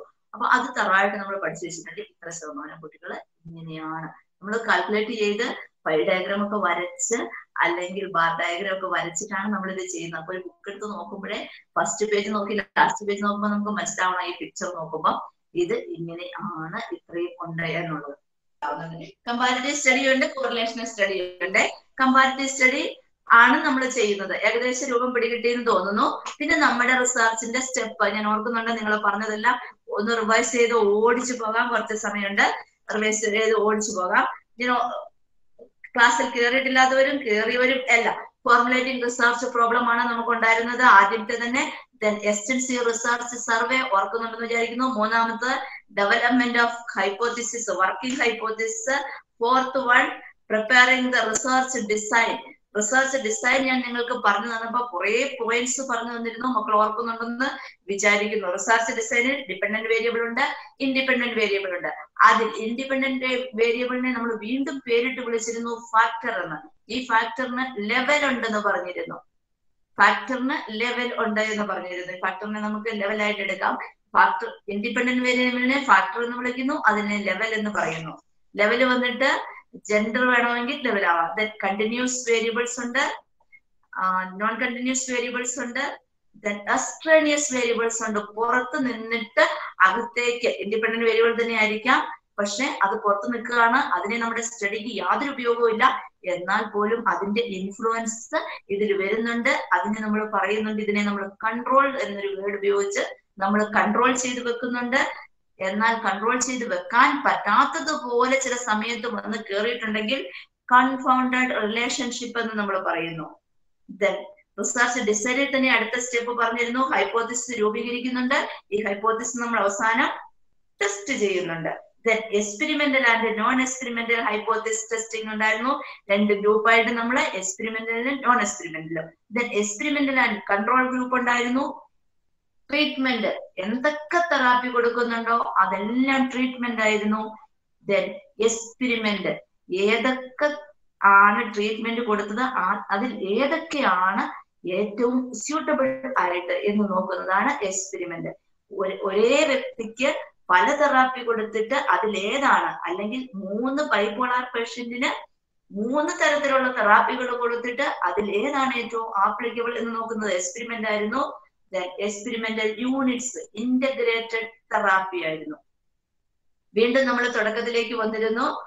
5th പോയിന്റില് സാമ്പിൾ ഡിസൈൻ പറഞ്ഞിരുന്നു. നിങ്ങൾ എടുക്കുന്നതില് സാമ്പിൾ ഡിസൈൻ, ഡെലിബറേറ്റ് സാമ്പിളിംഗ് ഉണ്ടായിരുന്നു, കൺവീനിയൻസ് സാമ്പിളിംഗ്, നമ്മുടെ ഇഷ്ടത്തിനനുസരിച്ച് നമ്മൾ സാമ്പിളിനെ select ചെയ്തെടുക്കുന്നു. Then simple random sample ഉണ്ടായിരുന്നു. ഒരു വലിയ ഏരിയയിൽ പോയിട്ട് ചെയ്യാനാണെങ്കിൽ ഒരു 15,000 പേരിൽ നിന്ന് ഒരു 300 പേരെ നമ്മൾ സെലക്ട് ചെയ്തെടുക്കുന്നത്. സിസ്റ്റമാറ്റിക് സാമ്പിളിംഗ് ഉണ്ടായിരുന്നു, every case number. Then stratified sampling ഉണ്ടായിരുന്നു, area vice sampling, voter sampling ഉണ്ടായിരുന്നു, ഓർക്കുന്നുണ്ടെന്ന് വിചാരിക്കുന്നു. ദെൻ മൾട്ടി സ്റ്റേജ് സാമ്പിളിംഗ് ഉണ്ടായിരുന്നു. ദെൻ ഇതിൽ ഏത് സാമ്പിളാണ് നമ്മൾ എടുക്കേണ്ടതെന്ന് നമ്മൾ നോക്കുന്നു. സാമ്പിളിംഗ് ഒരു എസ്എ ക്വസ്റ്റ്യൻ ആയിരുന്നു. ദെൻ സ്റ്റെപ്സ് എസ്എ ക്വസ്റ്റ്യൻ ആയിരുന്നു. Then research design SA question ആണ്. Then collecting data essay question ആണ്. By observation, through personal interview, through telephone interview, by mailing questionnaire, through schedule. ഇങ്ങനെയൊക്കെ നമ്മൾ ഡേറ്റ കളക്ട് ചെയ്യുന്നുണ്ട്. Then ഇത് കൂടാതെ field എക്സ്പെരിമെന്റിൽ ചെന്ന് നമ്മൾ അവിടെ ചെന്നിട്ട് നമ്മൾ അവരുമായിട്ട് മിങ്കിൾ ചെയ്തിട്ട് നമ്മൾ ഡേറ്റ കളക്ട് ചെയ്യുന്നുണ്ടായിരുന്നു. അത് ബൈ ഒബ്സർവേഷൻ അതിൽ വരുമായിരുന്നു. ഓക്കെ.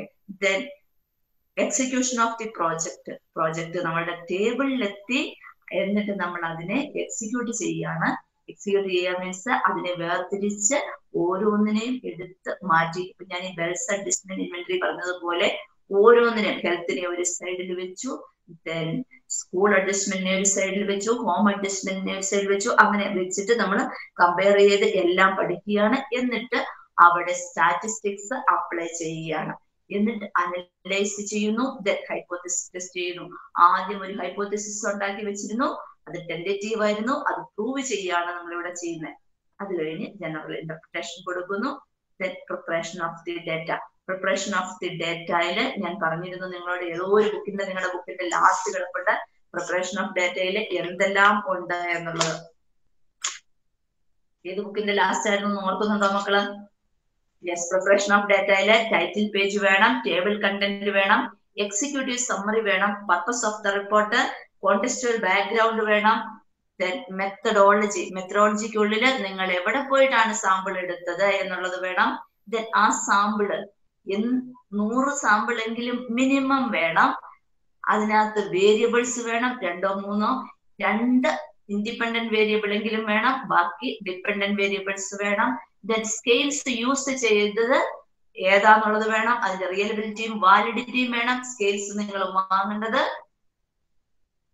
പ്രസാദ് സൈക്കോയിൽ നിന്ന് കേട്ടോ. ഇനി ഗൈഡിന്റെ കയ്യിലുണ്ടെങ്കിൽ അവരും തരും. Then types of data collected, എങ്ങനെയാണ് ഡേറ്റ കളക്ട് ചെയ്യുന്നത്, ഇന്റർവ്യൂ ആണോ, ക്വസ്റ്റ്യനെയർ ആണോ, റെക്കോർഡിങ്സ് ആണോ, ഒബ്സർവേഷൻ ആണോ എന്നുള്ളത്. ദെൻ സ്റ്റാറ്റിസ്റ്റിക്സ്, എത്രയാണ് മെത്തഡോളജിയിൽ വരുന്നത്.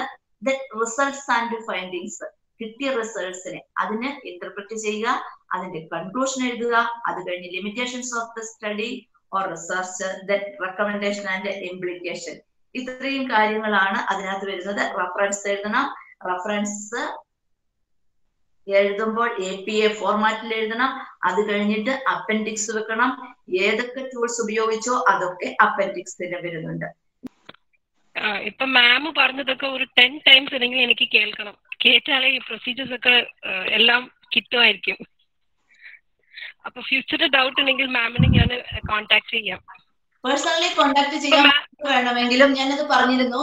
ഞാൻ ഇപ്പോഴും മോസ്റ്റ്ലി എടുത്തിരിക്കുന്നത് മലയാളത്തിലാണ്. നിങ്ങൾക്ക് അത് ഇംഗ്ലീഷിലോ ഹിന്ദിയിലോ വേണമെങ്കിൽ രാത്രി 8 മണിക്ക് ശേഷം വിളിക്കുക. ഇനിയൊരു ഇന്നിപ്പോ തിരക്കുള്ള ദിവസമായിരിക്കും, ഇന്ന് നാളെയും ഓണത്തിന്റെ. അത് കഴിഞ്ഞ് കഴിഞ്ഞാൽ വിളിച്ചാൽ മതി. ഓൺലൈൻ ക്ലാസ് ഇല്ലാത്ത സമയം നോക്കി ടൈം ഞാൻ അഡ്ജസ്റ്റ് ചെയ്ത് തരാം. ഇംഗ്ലീഷിലോ ഹിന്ദിയിലോ വേറെ ലാംഗ്വേജ് എനിക്ക് അറിയില്ല കേട്ടോ. മലയാളം, ഇംഗ്ലീഷ്, ഹിന്ദി മാത്രമേ അറിയത്തുള്ളൂ. അപ്പൊ അതില് പേഴ്സണലായിട്ട് വേണമെന്നുള്ളവർക്ക് വിളിക്കാം. ആര് വിളിച്ചാലും എനിക്ക് കുഴപ്പമില്ല, ഞാൻ പറഞ്ഞു തരും. Problems എൻകൗണ്ടർഡ് by research in India. നമ്മുടെ ഇവിടെ റിസർച്ച് ചെയ്യുമ്പോൾ ചില പ്രോബ്ലംസ് നമ്മൾ ഫേസ് ചെയ്യേണ്ടതായിട്ട് വരുന്നുണ്ട്. The lack of scientific training in the methodology of research. Scientific training ഇല്ലാതെ വരുന്നു. നമുക്കിത് ചെയ്യുമ്പോഴേ റിസർച്ച് ചെയ്യുമ്പോൾ കൺട്രിയിൽ നമുക്ക് നമ്മുടെ ഇന്ത്യക്കുള്ളിൽ തന്നെയാണെങ്കിൽ നമുക്ക് എന്ത് പറ്റും, ഒരു സയന്റിഫിക് ആയിട്ട് അല്ലെങ്കിൽ ഒരു എന്താ പറയാ സഫീഷ്യന്റ് ആയിട്ട് ഇന്ററാക്ഷൻ കിട്ടാതെ വരുന്നു.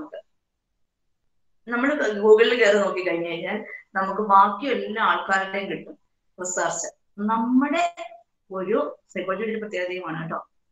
ഇന്ത്യൻ കൾച്ചറിലുള്ളത് കിട്ടാൻ നമുക്ക് ബുദ്ധിമുട്ടായിട്ട് വരും. നമ്മൾ എപ്പോഴും നോക്കുന്നത് നമ്മുടെ കൾച്ചറിൽ എന്താ അപ്ലൈ ചെയ്യാൻ. നിങ്ങളിപ്പോ എപ്പോ നോക്കിയാലും നിങ്ങൾക്ക് കിട്ടാൻ പോകുന്നത് ഫോറിനേഴ്സിന്റെ അങ്ങനെയുള്ള ചെയ്തവരുടെയാണ്. നമ്മുടെ ഇന്ത്യയുടെ കൾച്ചറിൽ എസ്പെഷ്യലി നമ്മുടെ കേരള കൾച്ചർ വേണം നമ്മൾ നോക്കാൻ. നമ്മൾ തെറാപ്പി അപ്ലൈ ചെയ്യുമ്പോഴും നമുക്ക് നോക്കേണ്ടത് നമ്മുടെ കേരള കൾച്ചറിൽ എങ്ങനെയാണ്, അവരെന്ത് അപ്ലൈ ചെയ്തു എന്നുള്ളതല്ല. അവര് മ്യൂസിക് തെറാപ്പി അപ്ലൈ ചെയ്യുന്നുണ്ടാവും, അത് നമ്മൾ ഇവിടെ വരുമ്പോൾ അയ്യേ എന്ന് പറയും. അപ്പം ആ ഒരു കൾച്ചറൽ ഡിഫറൻസ് ഉണ്ട്. അപ്പം നമുക്ക് അതിനൊരു സയന്റിഫിക് ആയിട്ടുള്ള ഒരു ട്രെയിനിങ് ഇതിന് കിട്ടുന്നില്ല. 2 സഫീഷ്യന്റ് ആയിട്ടുള്ള ഇന്ററാക്ഷൻ യൂണിവേഴ്സിറ്റീസ് തമ്മിലില്ല. അവർ തമ്മിൽ എപ്പോഴും ഇങ്ങനെ കോമ്പറ്റീഷൻ നടന്നുകൊണ്ടിരിക്കുന്ന കാരണം നമ്മുടെ യൂണിവേഴ്സിറ്റീസ് തമ്മിലൊരു റിലേഷൻ ഇല്ലാത്ത കാരണം നമുക്ക് ഇപ്പോഴത്തെ ആർക്കും കയറി ചെന്ന് നോക്കാൻ പറ്റുന്നതായിരിക്കണം യൂണിവേഴ്സിറ്റിയുടെ ലൈബ്രറികൾ. എന്ന് വെച്ചാൽ പഠിക്കാൻ താല്പര്യമുള്ള ആർക്കും റിസർച്ചിന്റെ പേപ്പേഴ്സ് നോക്കാനും വായിക്കാനുമുള്ള അതൊരു സാഹചര്യം കൂടെ ഉണ്ടാവണം. പലപ്പോഴും നമുക്കത് കിട്ടാറില്ല. അപ്പൊ നമുക്ക് എന്ത് ചെയ്യും, യൂണിവേഴ്സിറ്റികൾ തമ്മിലൊരു റിലേഷൻഷിപ്പ് ഇല്ലാത്ത കാരണം നമുക്ക് ബുദ്ധിമുട്ടായിട്ട് വരുന്നു. ചിലപ്പോൾ അത് ഒരാൾ പഠിച്ചത് ചിലപ്പോൾ ഇൻഫർമേഷൻ ഒന്നും നമുക്ക് കിട്ടാത്തതുകൊണ്ട് ഓവർലാപ്പിംഗ് വരാം. ചില സമയത്ത് ഓവർലാപ്പിംഗ് വരുന്നത് എന്താണെന്ന് വെച്ച് കഴിഞ്ഞാൽ നമുക്ക് കിട്ടിയിട്ടില്ല, ഇത് പഠിച്ചതാണ്, ഇവരിത് ചെയ്തു കഴിഞ്ഞതാണോ എന്നുള്ളത്. അപ്പൊ അത് വീണ്ടും സ്റ്റഡികൾ വീണ്ടും വരുന്നു എന്നുള്ളത് പറയുന്നു. ദെൻ നമുക്ക് പലപ്പോഴും റിസർച്ച് ചെയ്യാൻ നമ്മൾ ആഗ്രഹിച്ചാലും ചിലയിടത്തൊന്നും നമുക്ക് കയറി ചെല്ലാൻ പറ്റാതെ വരും. ഇവിടെ ഇന്ന പ്രോബ്ലംസ് ഉണ്ട് എന്ന് ഞാൻ ആരെയും ബ്ലെയിം ചെയ്യല. നമുക്കിപ്പോ CBSE സ്കൂളുകളിലെ ടീച്ചേഴ്സിന് എത്ര സാലറി കിട്ടുന്നുണ്ട്, നമുക്കൊരു കണക്കെടുക്കണം. ചെന്ന് കയറിയിട്ട് നമുക്ക് കണക്കെടുക്കാൻ പറ്റുമെന്ന് നമുക്ക് തോന്നുന്നുണ്ടോ? പറ്റില്ല, പലപ്പോഴും പറ്റില്ല. അതൊരു പ്രോബ്ലം ആയിട്ട് വരും. പിന്നെ ചില അടുത്ത ആൾക്കാർക്ക് സാലറി കുറവാണ്, പക്ഷെ അവിടെ ഒത്തിരി ഇൻകം ഉണ്ട്, അങ്ങനെ വരുന്നത്. അല്ലെങ്കിൽ പലരുടെയും സീക്രട്ട് ആയിട്ടുള്ള കാര്യങ്ങൾ പുറത്തേക്ക് പോകും. സൈക്കോളജിസ്റ്റ് എന്ന് പറയുമ്പോൾ തന്നെ നിങ്ങളെ അങ്ങോട്ട് കയറ്റാനുള്ള ബുദ്ധിമുട്ടുണ്ട്. കാരണം നിങ്ങൾ മനസ്സ് വായിക്കുമോ എന്ന് പോലും അവർ പേടിക്കുന്നവരുണ്ടാവും. അതേപോലെ നമുക്ക് ഏതൊരു റിസർച്ച് ചെയ്യുമ്പോഴും നമ്മൾ ഫേസ് ചെയ്യുന്ന പ്രോബ്ലമാണ് ആക്ച്വൽ ആയിട്ടുള്ളതും ട്രൂ ആയിട്ടുള്ളതും പലപ്പോഴും നമുക്ക് കിട്ടിയത് പുറത്തു വിടാന്ന് പറഞ്ഞു കഴിഞ്ഞാൽ ചിലപ്പം അത് ജീവനോടെ ഉണ്ടാവുകയില്ല. ദെൻ ലൈബ്രറി മാനേജ്മെന്റ്, അത് നമുക്ക് കുറവായിട്ടാണ് കിട്ടുന്നത്. നമുക്ക് റിസർച്ച് ചെയ്യാൻ വേണ്ടിയിട്ട് റിസർച്ചിന്റെ ജേർണൽസ് എല്ലാം കിട്ടുന്നത് വളരെ കുറവായിട്ട് കിട്ടും. പബ്ലിഷ്ഡ് ജേർണൽസ് കിട്ടാൻ ബുദ്ധിമുട്ടായിട്ട് വരും. നമുക്ക് ജേർണൽസ് കിട്ടും, പക്ഷെ ടൈംലി കിട്ടാൻ നമുക്ക് ബുദ്ധിമുട്ട് വരുന്നുണ്ട്. ഇതൊക്കെ നമ്മുടെ റിസർച്ച് ചെയ്യുമ്പോൾ നമ്മളുടെ മുമ്പിൽ ബുദ്ധിമുട്ടായിട്ട് നിൽക്കുന്ന കുറെ കാര്യങ്ങളാണ്. അത് നമ്മളെ തടസ്സപ്പെടുത്തുന്ന കാര്യങ്ങളാണ്, അല്ലെങ്കിൽ നമുക്ക് അതൊരു പ്രോബ്ലം ആയിട്ട് വരുന്ന ഒരു കാര്യങ്ങളാണ്. ഇനി ഒരു ഗുഡ് റിസർച്ച് അത് എങ്ങനെയായിരിക്കണം എന്നുള്ളത് പിന്നെ നിങ്ങളുടെ ബുക്കിലുണ്ടോ എന്ന് എനിക്കറിയില്ല കേട്ടോ. ഉണ്ടോ? കണ്ടില്ല ഞാൻ. ഗുഡ് റിസർച്ച് ആണെങ്കിൽ അത് വെൽ ഡിഫൈൻഡ് ആയിരിക്കണം, കോമൺ കോൺസെപ്റ്റ്സ് ആയിരിക്കണം യൂസ്. ഫസ്റ്റ് ബുക്കിലുണ്ടെന്ന് തോന്നുന്ന ടോപ്പിക് മാം പറയുന്നത്. ക്വാളിറ്റീസ് ആണ് കൊടുത്തിരിക്കുന്നത് നമ്മുടെ ഫാത്തിമ, ക്വാളിറ്റീസ് ആണ് കൊടുത്തിരിക്കുന്നത്. ഇത് ക്രൈറ്റീരിയ ആണ് ഞാൻ പറഞ്ഞത് കേട്ടോ. അതിന്റെ ലക്ഷ്യം വരുമ്പോൾ കോമൺ കോൺസെപ്റ്റ്സ് ആയിരിക്കും നമ്മൾ എപ്പോഴും യൂസ് ചെയ്യുന്നത്. കാരണം അത് കോമൺ കോൺസെപ്റ്റ്സ് യൂസ് ചെയ്താൽ മാത്രമേ അത് എത്തേണ്ടടുത്ത് എത്തിപ്പെടാൻ പറ്റുള്ളൂ. അപ്പൊ അതൊരു ക്രൈറ്റീരിയ ആയിട്ട് പറയുന്നുണ്ട് കേട്ടോ. സഫീഷ്യന്റ് ഡീറ്റെയിൽ നമുക്ക് കിട്ടണം. ഇനി അതൊരു മറ്റൊരു റിസർച്ചർ ചെയ്യാൻ പോവുകയാണെങ്കിൽ, ഇപ്പൊ ഞാൻ ചെയ്ത ഒരു റിസർച്ച് നിങ്ങൾ എടുത്തിട്ട് നിങ്ങൾക്കത് ചെയ്യണമെന്നുണ്ടെങ്കിൽ അവിടെ ഒരു സഫീഷ്യന്റ് ആയിട്ടുള്ള ഒരു ഡീറ്റെയിൽസ് അവിടെ കൊടുത്തിരിക്കണം. ഏതൊരു കമ്മ്യൂണിറ്റി ആണെങ്കിൽ ആ കമ്മ്യൂണിറ്റിയിൽ ഇറങ്ങി ചെന്ന് ചെയ്തിട്ട്, അതായത് ഞാൻ ചെയ്ത റിസർച്ച് ഇപ്പം ഫാത്തിമ രണ്ടാമത് ചെയ്യാൻ പോവുകയാണെങ്കിൽ അവിടെ ചെന്ന് ചെയ്യാൻ ആ കമ്മ്യൂണിറ്റി അവിടെ അത് ഉണ്ടായിരിക്കണം അവിടെ കറക്റ്റ് ആയിട്ട്. അപ്പൊ അവിടെ ചെന്നിട്ട് ചെയ്യാൻ സാധിക്കണം. ഓൾറെഡി അവിടെ ചെയ്ത വ്യക്തിയാണ്, അപ്പൊ അതിനെ ബേസ് ചെയ്തിട്ടാണ് പിന്നെ പോകുന്നത്. അപ്പൊ അവിടെ ചെല്ലുമ്പോൾ ചെയ്യാനുണ്ടായിരിക്കണം.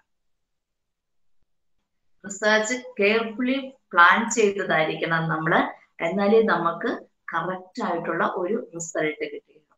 വളരെ കെയർഫുൾ ആയിട്ട് നമ്മള് ഇപ്പൊ ഞാനത് എത്തനിക്ക് എടുത്തപ്പോ ഞാൻ പറഞ്ഞിരുന്നു, നമ്മളവിടെ ചെല്ലുമ്പോൾ നമ്മൾ കുട്ടികളുടെ കൂടെയാണ് ചെല്ലുന്നത്. കുട്ടികളുടെ കൂടെ ചെല്ലുമ്പോൾ അവർ നമ്മളെ റെസ്പെക്ട് ചെയ്യാണ്. അപ്പൊ നമ്മളവിടെ കറക്റ്റ് ആയിട്ട് അവിടെ എൻട്രി ചെയ്യാനുള്ളത് കിട്ടി. എന്നിട്ട് ഈ കുട്ടികൾക്ക് എവിടെയും പ്രവേശിക്കാവുന്നതാണ്, അവർക്ക് എവിടെയും പോയി ചെയ്യാൻ പറ്റുന്നതാണ്. അപ്പൊ നമുക്കത് കറക്റ്റ് ആയിട്ടുള്ള ഒരു ക്രൈറ്റീരിയ നമ്മളവിടെ എടുത്തു കഴിഞ്ഞ്, പിന്നെ റിപ്പോർട്ട് വളരെ ഫ്രാങ്ക് ആയിട്ടായിരിക്കണം. അതിനൊരു ഫ്ലോ ഉണ്ടാവും. അത് വളരെ ഫ്രാങ്ക് ആയിട്ട് നമ്മുടെ ഫൈൻഡിങ്സ് ആരെയും ഹർട്ട് ചെയ്യുന്നത് പോലെ ആയിരിക്കരുത് നമ്മളുടെ റിസൾട്ടുകൾ. അപ്പൊ ആ റിസൾട്ട് നമ്മൾ എപ്പോഴും അത് നോക്കണം. നമ്മുടെ വേർഡ്സ് ഓരോന്നും നമ്മൾ ഉപയോഗിക്കുന്നത്, നമ്മുടെ ഒരു ആക്ഷൻ പോലും നമ്മൾ ഉപയോഗിക്കുന്നത് അത് പോസിറ്റീവായിട്ടേ വരാവുള്ളൂ. ഇപ്പൊ നിങ്ങൾ പഠിക്കാൻ പോകുന്നതിനകത്തുണ്ട് സ്കൂൾസ് ഓഫ് സൈക്കോളജിയിൽ നിങ്ങൾ ഇങ്ങനെ പഠിച്ചു വരും. എവിടെ മുതലാണ് പഠിച്ചു വരുന്നത്? ഫംഗ്ഷനലിസം, സ്ട്രക്ചറലിസം പഠിച്ചോന്ന് എനിക്കറിയില്ല. First പേപ്പറിലോ കോഗ്നിറ്റീവോ എതിരോ ഒന്നിലുണ്ട്. ഫംഗ്ഷനലിസം, then structuralism, then psycho analysis, അങ്ങനെ സ്കൂളുകൾ വന്നുകൊണ്ടിരിക്കുകയാണ്. കോഗ്നിറ്റീവ് കഴിഞ്ഞിട്ടാണ് ഹ്യൂമനിസം വരുന്നുണ്ട്. ദെൻ കൺസ്ട്രക്റ്റിവിസം വരുന്നുണ്ട്. ഇപ്പൊ വന്നു നിൽക്കുന്നത് ഈ കൺസ്ട്രക്റ്റിവിസത്തിലാണ്. അവിടെയാണ് ഇത് വരുന്നത് കേട്ടോ. കൺസ്ട്രക്റ്റിവിസത്തിൽ വന്നു നിന്ന് കഴിയുമ്പം അവിടെ പറയുന്നത് കുട്ടികളെ കൊണ്ട് തന്നെ ടു ഡെവലപ്പ് നോളജ് ദംസെൽസ് എന്നുള്ളതാണ് ഈ കൺസ്ട്രക്റ്റിവിസത്തിൽ വരുന്നത്. അവർ തന്നെ ബിൽഡ് ചെയ്തെടുക്കണം അവരുടെ നോളജ്. അപ്പൊ ഈ കൺസ്ട്രക്റ്റിവിസത്തിൽ വന്നു കഴിയുമ്പം പറയുന്ന ഒന്നുണ്ട് ടീച്ചേഴ്സിനോട്, എപ്പോഴും നിങ്ങൾ ഒരു നെഗറ്റീവ് കാര്യം പറയുവാണെങ്കിൽ പോലും അത് പോസിറ്റീവായിട്ടേ പറയാവുള്ളൂ. അതേ ടെക്നിക്കാണ് റിസർച്ചിൽ വന്നിട്ട് വരുന്നത്. നിങ്ങളൊരു നെഗറ്റീവ് കാര്യം അതിനെ പോസിറ്റീവായിട്ടേ പറയാവുള്ളൂ. നെഗറ്റീവിനെ നെഗറ്റീവായിട്ട് ഒരാളുടെ മുഖത്ത് നോക്കി പറയുമ്പോൾ അവർക്ക് വിഷമം വരും. അപ്പൊ അത് ഇത് ഇച്ചിരി കൂടി നന്നാക്കാമായിരുന്നു, ഇത് നന്നായില്ല എന്നല്ല പറയുന്നത്, ഇത് കുറച്ചുകൂടി ബെറ്റർ ആക്കാം, ഇങ്ങനെ ചെയ്യാമെങ്കിൽ ബെറ്റർ ആകുമായിരുന്നു. അപ്പൊ അവർക്ക് അവിടെ ഒരു മനസ്സിലാവുന്നുണ്ട്, എന്നാൽ നെഗറ്റീവ് ഫീൽ ചെയ്യുന്നതില്ല. ആ രീതിയിലാണ് ഇപ്പോഴത്തെ ടീച്ചേഴ്സിനെല്ലാം നമ്മൾ ട്രെയിനിങ് കൊടുക്കുമ്പോൾ അവരോട് പറഞ്ഞു കൊടുക്കുന്ന ഒരു കാര്യമാണ്, നെഗറ്റീവായിട്ട് ആരോടും പറയരുത്, ഒരു കുട്ടിയോടും നെഗറ്റീവായിട്ട് പറയരുത്. സെയിം പൊസിഷനിലാണ് ഇവിടെ റിസർച്ച് നടത്തുമ്പോഴും നമ്മളോട് പറയുന്നത് എന്താണെന്ന് വെച്ച് കഴിഞ്ഞാൽ, നിങ്ങൾ ഇത് പബ്ലിഷ് ചെയ്യാൻ വേണ്ടിയിട്ടുള്ളതാണെങ്കിൽ നിങ്ങളുടെ ഫൈൻഡിങ്സ് വരുമ്പോൾ നിങ്ങൾ എന്ത് ചെയ്യണം? വളരെ ഫ്രാങ്ക് ആയിട്ടായിരിക്കണം. അതേപോലെ തന്നെ പോസിറ്റീവായിട്ട് മാത്രമേ പറയാവുള്ളൂ. അതെ, അപ്രോപ്രിയേറ്റ് ആയിരിക്കണം. ചെയ്യുന്ന ഓരോ കാര്യങ്ങളും അപ്രോപ്രിയേറ്റ് ആയിരിക്കണം. അതായത് റിയലബിലിറ്റിയും വാലിഡിറ്റിയും ഉണ്ടാവണം. റിയലബിലിറ്റിയും വാലിഡിറ്റിയും ഉണ്ടാവണം എന്ന് പറഞ്ഞു കഴിഞ്ഞപ്പോ അതിന് ചോദിച്ചതുപോലെ, ഞാൻ ചെയ്തതിന് വീണ്ടും ചെയ്യാൻ വേണ്ടിയിട്ട് മോളവിടെ ഇറങ്ങുകയാണെങ്കിൽ ചെയ്യാൻ പോവാണ്. അന്നും മാം ചെയ്തത് എനിക്കിന്ന് ചെയ്യാൻ സാധിക്കുന്നില്ല. അതോടെ അതിന്റെ റിയലബിലിറ്റി പോയി കിട്ടി. അന്ന് മാം പോയിട്ട് അട്ടപ്പാടിയിൽ പോയിട്ട് ചെയ്തു. അന്ന് കിട്ടിയിരിക്കുന്ന റിസൾട്ടുകളും അവരുടെ കൾച്ചറും ഒക്കെ മാം എഴുതി വെച്ചിരിക്കുന്ന ഇതായിരുന്നു. ഇന്ന് ഞാൻ ചെന്നപ്പോ എന്നോട് അവരുടെ ആറ്റിറ്റ്യൂഡും മാറാം സമയമായി. പക്ഷെ ആ കൾച്ചർ മാറുന്നില്ലല്ലോ. കൾച്ചർ അവിടെ നിലനിൽക്കുന്നുണ്ട്. അപ്പൊ അവിടെ എന്ത് മാറ്റങ്ങൾ? മാം പക്ഷെ ഈ ഒരു കേസിലെ ഇതിപ്പോ അവര് ഫുള്ളി മാറുന്നില്ലല്ലോ. അപ്പൊ അവർക്കും കുറെ ട്രാൻസ്ഫോർമേഷൻസ് നടക്കില്ലേ പല ജനറേഷൻസ് വരുമ്പോ. അപ്പൊ അതൊക്കെയാണ് നമ്മള് ഇതാക്കുന്നത്, റിസർച്ച് ചെയ്യുന്നത് അതിനെയൊക്കെ കുറിച്ചിട്ടാണോ? നമ്മുടെ റിയലബിലിറ്റി മാറില്ല മോളെ. സൈക്കോളജിയിൽ ഒരിക്കലും റിയലബിലിറ്റി മാറുന്നില്ല. അവർക്ക് ചേഞ്ചസ് വന്നാലും പക്ഷെ അവരുടെ ഉദ്ദേശിച്ചതേ ഉള്ളത് നിർബന്ധമില്ല. ഇപ്പൊ നമ്മളോട് ഇനിയിപ്പോ വേറെ എക്സാമ്പിൾ പറയാം. അത് പറഞ്ഞുകൊണ്ടാണ് ഞാൻ പോയിട്ട് ചെയ്യുന്നത്. ആ എക്സാമ്പിൾ ആയതുകൊണ്ടാണ് കേട്ടോ, കൾച്ചർ ആയതുകൊണ്ടാണ്. റിയലബിലിറ്റി പാവ്ലോവിൽ നമ്മൾ ചെയ്തു. ഇന്നും പാവ്ലോവിന്റെ ചെയ്യുമ്പോൾ അതേ റിയലബിലിറ്റി കിട്ടുന്നുണ്ട്. ശരിയല്ലേ? അന്ന് ഡിഫറൻറ്റ് ചെയ്തു. അപ്പൊ അങ്ങനെയുള്ളത് കേട്ടോ. അപ്പൊ അവിടെ റിയലബിലിറ്റി വാലിഡിറ്റിയും വന്നു. വാലിഡിറ്റി വന്നില്ലെങ്കിലോ ഇപ്പോഴും ആ സാഹചര്യത്തിൽ നമുക്കത് ചെയ്യുമ്പോൾ വാലിഡിറ്റി ഉണ്ടാവണം. ഇല്ലെങ്കിൽ നമ്മുടെ റിസർച്ച് പോയി കേട്ടോ. നമ്മൾ ചെയ്ത് വെച്ചിരിക്കുന്ന റിസർച്ച് പോയി. റിസർച്ച് എപ്പോഴും ചെയ്യുമ്പോൾ വിചാരിക്കുക പബ്ലിഷ് ഏതായാലും മെനക്കെട്ട് 6 മാസത്തിന് പുറകെ നടന്ന് തലകുത്തിന് എന്ത് ചെയ്യണം. അപ്പൊ അത് പബ്ലിഷ് ചെയ്യാൻ വേണ്ടിയിട്ട് നോക്കുക. അതിന്റെ പേരിൽ പബ്ലിഷ് ചെയ്യാമല്ലോ. അപ്പൊ ആ രീതിയിലുള്ളത് നോക്കുക. നമുക്ക് കിട്ടിയിരിക്കുന്ന അത്രയും നമുക്ക് കുറച്ചേ കിട്ടിയിട്ടുണ്ടാവുള്ളൂ. അപ്പൊ നിങ്ങൾ എറണാകുളത്താണ് ചെയ്യുന്നതെങ്കിൽ എറണാകുളത്തെ ആ ഒരു എറണാകുളം സിറ്റി മുഴുവൻ നിങ്ങൾ എടുത്തിട്ട് അതില് എന്താ പറയാ, ഈ ഇതിൽ താമസിക്കുന്നവരില്ലേ, ഓരോ പറയുന്നത് അപ്പാർട്ട്മെന്റിൽ താമസിക്കുന്നവരെ മുഴുവനും നിങ്ങൾ കമ്പാരിറ്റീവ് സ്റ്റഡി ഒക്കെ നടത്തുകയാണെങ്കിൽ അത് കറക്റ്റ് ആയിട്ട് നിങ്ങൾക്ക് ഡേറ്റ കിട്ടുന്നുണ്ട്, ഡേറ്റാ ബേസിസ് ആയിട്ട് കിട്ടുന്നുണ്ട്. ഈ ഡേറ്റയെ പിന്നെ നിങ്ങൾക്ക് വേറെ ഏതെങ്കിലും ഒരു സിറ്റിയുമായിട്ട് നിങ്ങൾക്ക് പറയുമ്പം നിങ്ങളുടെ മനസ്സിൽ എന്തുണ്ട്, ഇവിടെ ഈ ഡേറ്റയാണ് കിട്ടിയത്. ഇവിടുന്ന് നിങ്ങൾ പോവുകയാണ്, കൊച്ചിയിൽ നിങ്ങൾ ഇതെല്ലാം കഴിഞ്ഞു, ഇതെല്ലാം സബ്മിറ്റ് ചെയ്തു കഴിഞ്ഞു പോയി. വേറെ അതേപോലെയുള്ള ഒരു സ്ഥിതിയിൽ ചെന്ന് കഴിയുമ്പോൾ നിങ്ങൾക്ക് മനസ്സിലാവും അവിടെയുള്ളതും ഇതുമായിട്ട് കറക്റ്റ് ആയിട്ട് വാലിഡിറ്റി വരുന്നുണ്ട്. ഇവരുടെ ലൈഫ് സ്റ്റൈലും അതേപോലെയുള്ളത് തന്നെ ആയിരിക്കണേ. വില്ലേജ് ഏരിയയിലൊന്നും പോയേക്കരുത്. അതേ സിറ്റി ഇതിൽ പോവുകയാണെങ്കിൽ ഏകദേശം അതേപോലെയുള്ളത് തന്നെ കിട്ടുമെന്നുള്ളത് വിചാരിക്കണം. അപ്പൊ ആ ആഡിക്കേറ്റ് ഡേറ്റ വെച്ചിട്ട് നമ്മൾ കറക്റ്റ് ആയിട്ട് എടുക്കുന്നല്ലേ. ഇതിന്റെ ക്രൈറ്റീരിയ കോൺഫിഡൻഷ്യൽ ആയിട്ട് ചെയ്തിരിക്കണം. നമ്മുടെ റിസർച്ചർ എക്സ്പീരിയൻസ്ഡ് ആയിരിക്കണം. നമ്മുടെ വർക്ക് നമ്മൾ വളരെ നന്നായിട്ട് അതിനുള്ളിലേക്ക് കടന്നു ചെന്നിട്ട് ചെയ്യണം. കാരണം റിസർച്ച് ഒക്കെ ഇപ്പൊ നമുക്കറിയാം പൈസ കൊടുത്താൽ വാങ്ങാൻ കിട്ടുന്ന സാധനമാണ്. കാശ് കൊടുത്തു കഴിഞ്ഞാൽ വാങ്ങാൻ കിട്ടും. അത് ഓരോരുത്തരും ഓരോ ഉപജീവന മാർഗമാണ്. നമുക്കതിലൊന്നും പറയാനില്ല. ഓരോരുത്തരും ഓരോ ഉപജീവന മാർഗം അവർ ചെയ്തോട്ടെ. പക്ഷെ നമ്മളത് ചെയ്യുമ്പോൾ എന്തുകൊണ്ട് സ്വയം ചെയ്യണമെന്ന് ചോദിച്ചു കഴിഞ്ഞാൽ സ്വയം ചെയ്താൽ മാത്രമേ മുന്നോട്ട് നിങ്ങൾക്ക് ഒരു പ്രൊഫഷണൽ ആയിട്ട് ഇരിക്കാൻ പറ്റുകയുള്ളൂ. ഇത് ചെയ്ത് നിങ്ങൾക്ക് ഇഷ്ടമുള്ള ഏരിയ ആയിരിക്കുമല്ലോ നിങ്ങൾ എടുക്കുന്നത്. അപ്പം ഈ ഇഷ്ടമുള്ള ഏരിയ എടുക്കുമ്പോൾ നിങ്ങൾ സ്വന്തം ചെയ്താൽ മാത്രമേ നിങ്ങൾക്ക് പിന്നെ മുന്നോട്ട് എന്തെങ്കിലും ചെയ്യാൻ വേണ്ടി, വെറുതെ ഒരു ഡിഗ്രി കിട്ടിയിട്ട് എനിക്ക് എന്തെങ്കിലും ചെയ്യാൻ വേണ്ടിയാണെങ്കിൽ കാര്യമില്ല. അങ്ങനെയാണെങ്കിൽ പക്ഷെ ഇതിനകത്ത് ഡീപ്പായിട്ട് പോകണം. ഒരു ഹ്യൂമൻ ബിഹേവിയർ മനസ്സിലാക്കണമെന്നുണ്ടെങ്കിൽ നമുക്ക് ഒരുപാട് ബുദ്ധിമുട്ടുള്ള കാര്യമാണ് ഒരു ഹ്യൂമൻ ബിഹേവിയർ മനസ്സിലാക്കുക എന്നുള്ളത്. ഒന്നവരുടെ ബിഹേവിയർ മാറുന്നുണ്ടാവും. അതോടൊപ്പം തന്നെ ചെറുപ്പത്തിൽ കിട്ടിയിരിക്കുന്ന കുറെ അധികം കാര്യങ്ങളുണ്ടാവും നമുക്ക്. അതിൽ നിന്ന് നമ്മൾ ഡെവലപ്പ് ചെയ്ത് പോകുന്നുണ്ടാവും. നിങ്ങൾ പഠിച്ചോന്ന് എനിക്കറിയില്ല. ഒരു തിയറി ഉണ്ടായിരുന്നു നിങ്ങൾക്ക് പഠിക്കാൻ, എറിക് എറിക്സന്റെ. ഞാനൊന്ന് ജസ്റ്റ് ഒന്ന് പറഞ്ഞു പോകാം. ഞാൻ എന്നും ക്ലാസ്സിൽ പറയാറുള്ളതാണ് എറിക് എറിക്സന്റെ തിയറി. എറിക് എറിക്സന്റെ തിയറിയിൽ പറയുന്നുണ്ട് ഒരു കുട്ടിയുടെ ഒരു 6 വയസ്സൊക്കെ ആകുമ്പോഴത്തേക്കും സാധാരണ അവന്റെ പേഴ്സണാലിറ്റി ഡെവലപ്പ് ചെയ്ത് കഴിഞ്ഞിരിക്കും.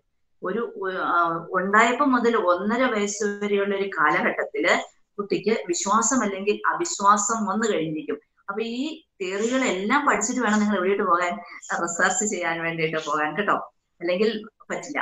അപ്പൊ ആ തിയറിയിൽ പറയുന്ന 1 വയസ്സ് ഉണ്ടായപ്പോൾ മുതൽ 1.5 വയസ്സ്, ഞാൻ ബുക്കിൽ നോക്കിയതാണ് എവിടെയാണ് അത് കിടക്കുന്നതെന്ന്. എനിവേ 0 to 1.5 വയസ്സ് വരെ വിശ്വാസം അല്ലെങ്കിൽ അവിശ്വാസം.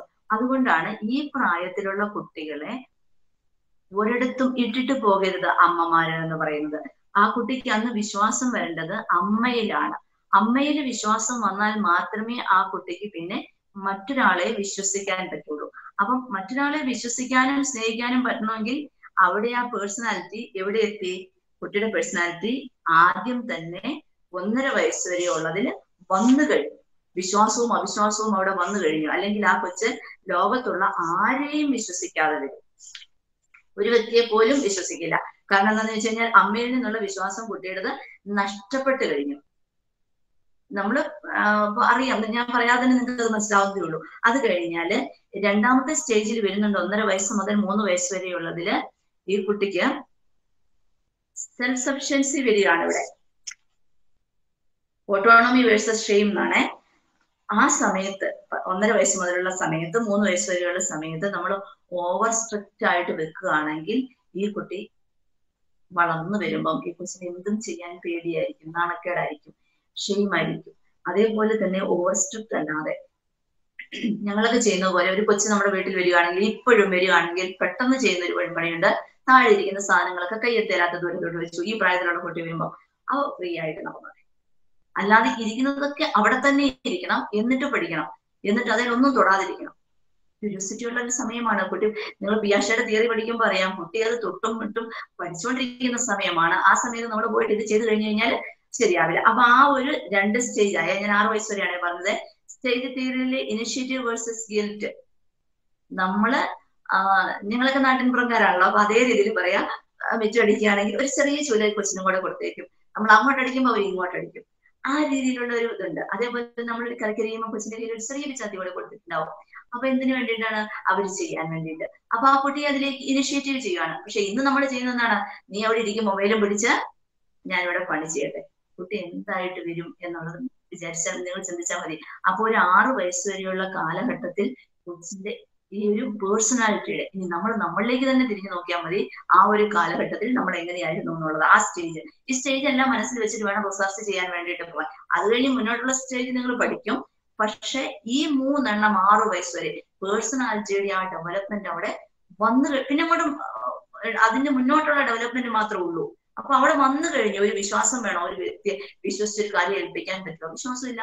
അവനവനെ തന്നെ വിശ്വാസമില്ല, അവിടെ നഷ്ടപ്പെട്ടു. അപ്പൊ അവ ഫാമിലിയിൽ നിന്ന് തന്നെയാണ് അത് വന്നിരിക്കുന്നത്. അമ്മയിൽ നിന്നാണ് കൂടുതലായിട്ട് വന്നിരിക്കുന്നത്. ആരൊക്കെ ഉപേക്ഷിച്ചാലും അമ്മ ഉപേക്ഷിക്കാതിരുന്നായിരുന്നെങ്കിൽ ആ കുട്ടിക്ക് വിശ്വാസം വന്നതന്നെയായിരുന്നു. രണ്ടാമതായിട്ട് വരുന്നത് ആ കുട്ടിയെ എല്ലാത്തിനും അരുതുകൾ വെച്ച് വളർത്തി. ആ ഒരു പ്രായത്തില് അവർക്ക് ഒരു നിങ്ങൾ ഇതെല്ലാം പഠിക്കാൻ പോകുന്നതാണ് കേട്ടോ, മൊറാലിറ്റി ഒക്കെ പഠിക്കാൻ പോകുന്നതാണ്. ഒരു മൊറാലിറ്റിയും അവർക്കില്ല. അവർക്കൊന്നും അറിയത്തില്ല, തെറ്റും ശരിയും ഒന്നും അവർക്ക് അറിയത്തില്ല. അപ്പൊ അവര് ടിവിയുടെ റിമോട്ട് എടുത്താൽ അച്ഛൻ അടിക്കും, അതുകൊണ്ടാണ് എടുക്കാത്തത്. അല്ലാതെ ടിവിയുടെ റിമോട്ട് പൊട്ടിപ്പോകുന്നതുകൊണ്ടോ നശിപ്പിച്ചു കളയുന്നതുകൊണ്ടോ അല്ല, അച്ഛൻ അടിക്കുന്നതുകൊണ്ടാണ് എടുക്കാതിരിക്കുന്നത് ആ പ്രായത്തില്.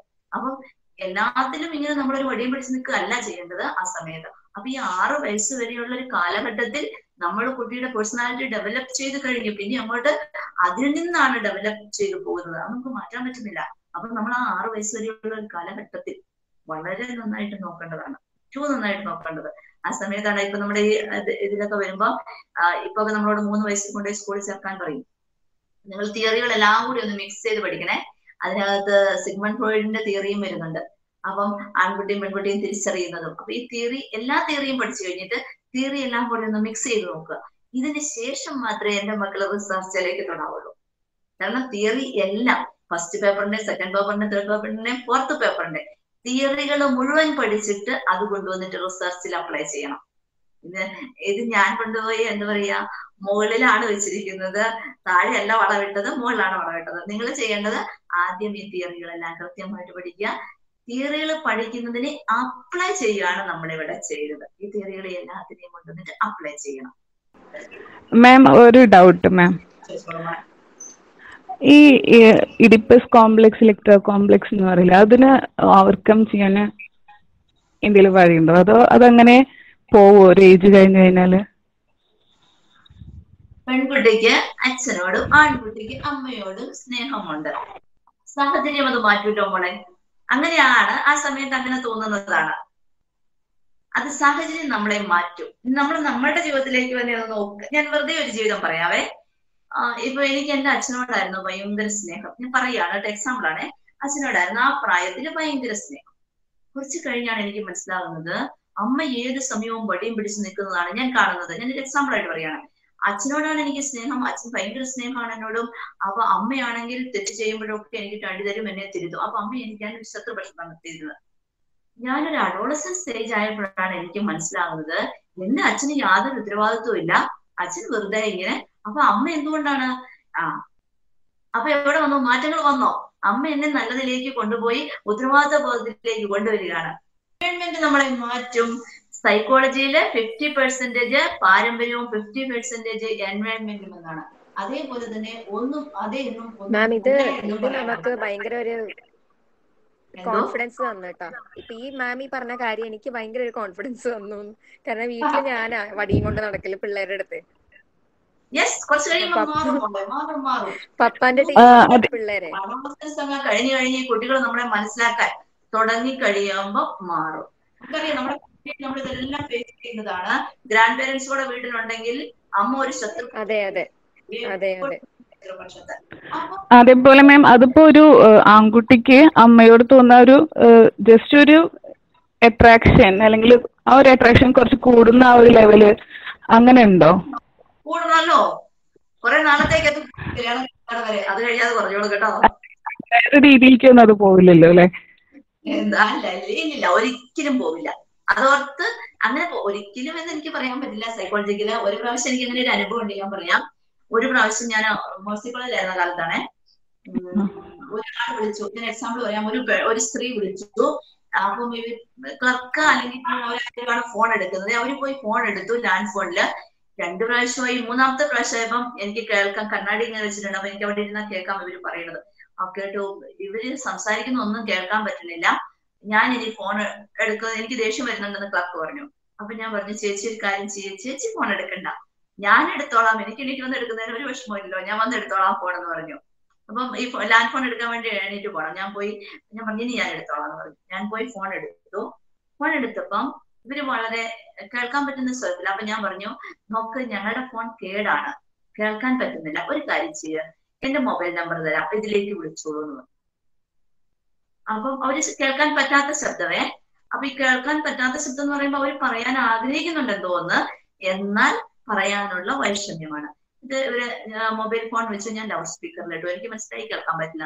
ലൗഡ് സ്പീക്കർ ഇട്ടപ്പം അവര് പറഞ്ഞത്, എന്റെ ഹസ്ബൻഡ് 2 ആഴ്ച കൂടുമ്പോഴേ വരുള്ളൂ കോയമ്പത്തൂരിന്ന്, എന്റെ മോന് 12ാം ക്ലാസ്സിലെത്തി, എനിക്ക് എന്തോ അവൻ എന്റെ കൂടെയാണ് കിടക്കുന്നത്, എനിക്ക് എന്തോ ഒരു വിഷമം, അവൻ രാത്രിയിൽ എന്തോ തൊടുന്നുണ്ടെന്നൊക്കെ എനിക്ക് തോന്നുന്നു. ഇവരുടെ ഈ വിഷമമാണ് ഇവര് കൗൺസിലറിനെ തന്നെ കിട്ടണമെന്നുള്ള വാശിയിലാണ് എടുക്കുമ്പോഴും ഇവർ പറയാത്തത്. പിന്നെ പറഞ്ഞു കഴിഞ്ഞിട്ട് വേറൊരാൾ അറിയരുതല്ലോ, ഒരു അമ്മയുടെ ഒരു വിഷമമാണത്. അപ്പൊ ഞാൻ പറഞ്ഞു, സാരമില്ല, അവര് ആരാന്ന് അറിയേണ്ട ആവശ്യം എനിക്കില്ല, പ്രോബ്ലം മാത്രം അറിഞ്ഞാൽ മതി എന്നെ സംബന്ധിച്ചിടത്തോളം. മറ്റുള്ളവരുടെ പേഴ്സണൽ ലൈഫിലേക്ക് നമുക്ക് കടന്നു തരേണ്ട ആവശ്യമില്ല. ഇന്ന് രാത്രിയിൽ ഒരു കാര്യം ചെയ്തോളൂ, വല്ലാതെ ഒന്നങ്ങ് ശബ്ദിച്ചോളാൻ പറഞ്ഞു. എന്നിട്ട് എനിക്ക് വല്ലാണ്ട് വേർക്കുന്നു, മോനൊന്ന് മാറിക്കിടക്ക്, അമ്മയ്ക്ക് പറ്റണില്ല. അങ്ങനെ സാവകാശം മോനെ മാറ്റി കിടത്തിക്കൊള്ളാൻ പറഞ്ഞു. ഇനിയും പ്രോബ്ലം ഉണ്ടെങ്കിൽ എന്നെ വിളിച്ചാൽ മതി, അല്ലാതെ വേറെ ഒന്നും പറ്റില്ല. രാത്രി ആകുമ്പോൾ വല്ലാതെ ശബ്ദിച്ചൊക്കെ കഴിഞ്ഞ് വേർക്കാനൊക്കെ തുടങ്ങി കഴിഞ്ഞ് കഴിഞ്ഞാൽ പിന്നെ കൂടെ കിടത്താൻ പറ്റില്ലോ, അയ്യങ്ങ് മാറ്റിക്കൊള്ളാൻ പറഞ്ഞു. അപ്പൊ അങ്ങനെയുള്ള പ്രോബ്ലംസും വരാറുണ്ട്, നമുക്ക് ഫേസ് ചെയ്യാറുണ്ട്. കാലഘട്ടത്തിൽ ഒന്നും പേടിക്കാനില്ല. പിന്നെ കുട്ടികൾ പ്രോൺ വീഡിയോസ് കാണാതെ നിങ്ങൾ നോക്കിക്കോണെങ്കിൽ ഒരിക്കലും എനിക്ക് അങ്ങനെ അനുഭവപ്പെട്ടു.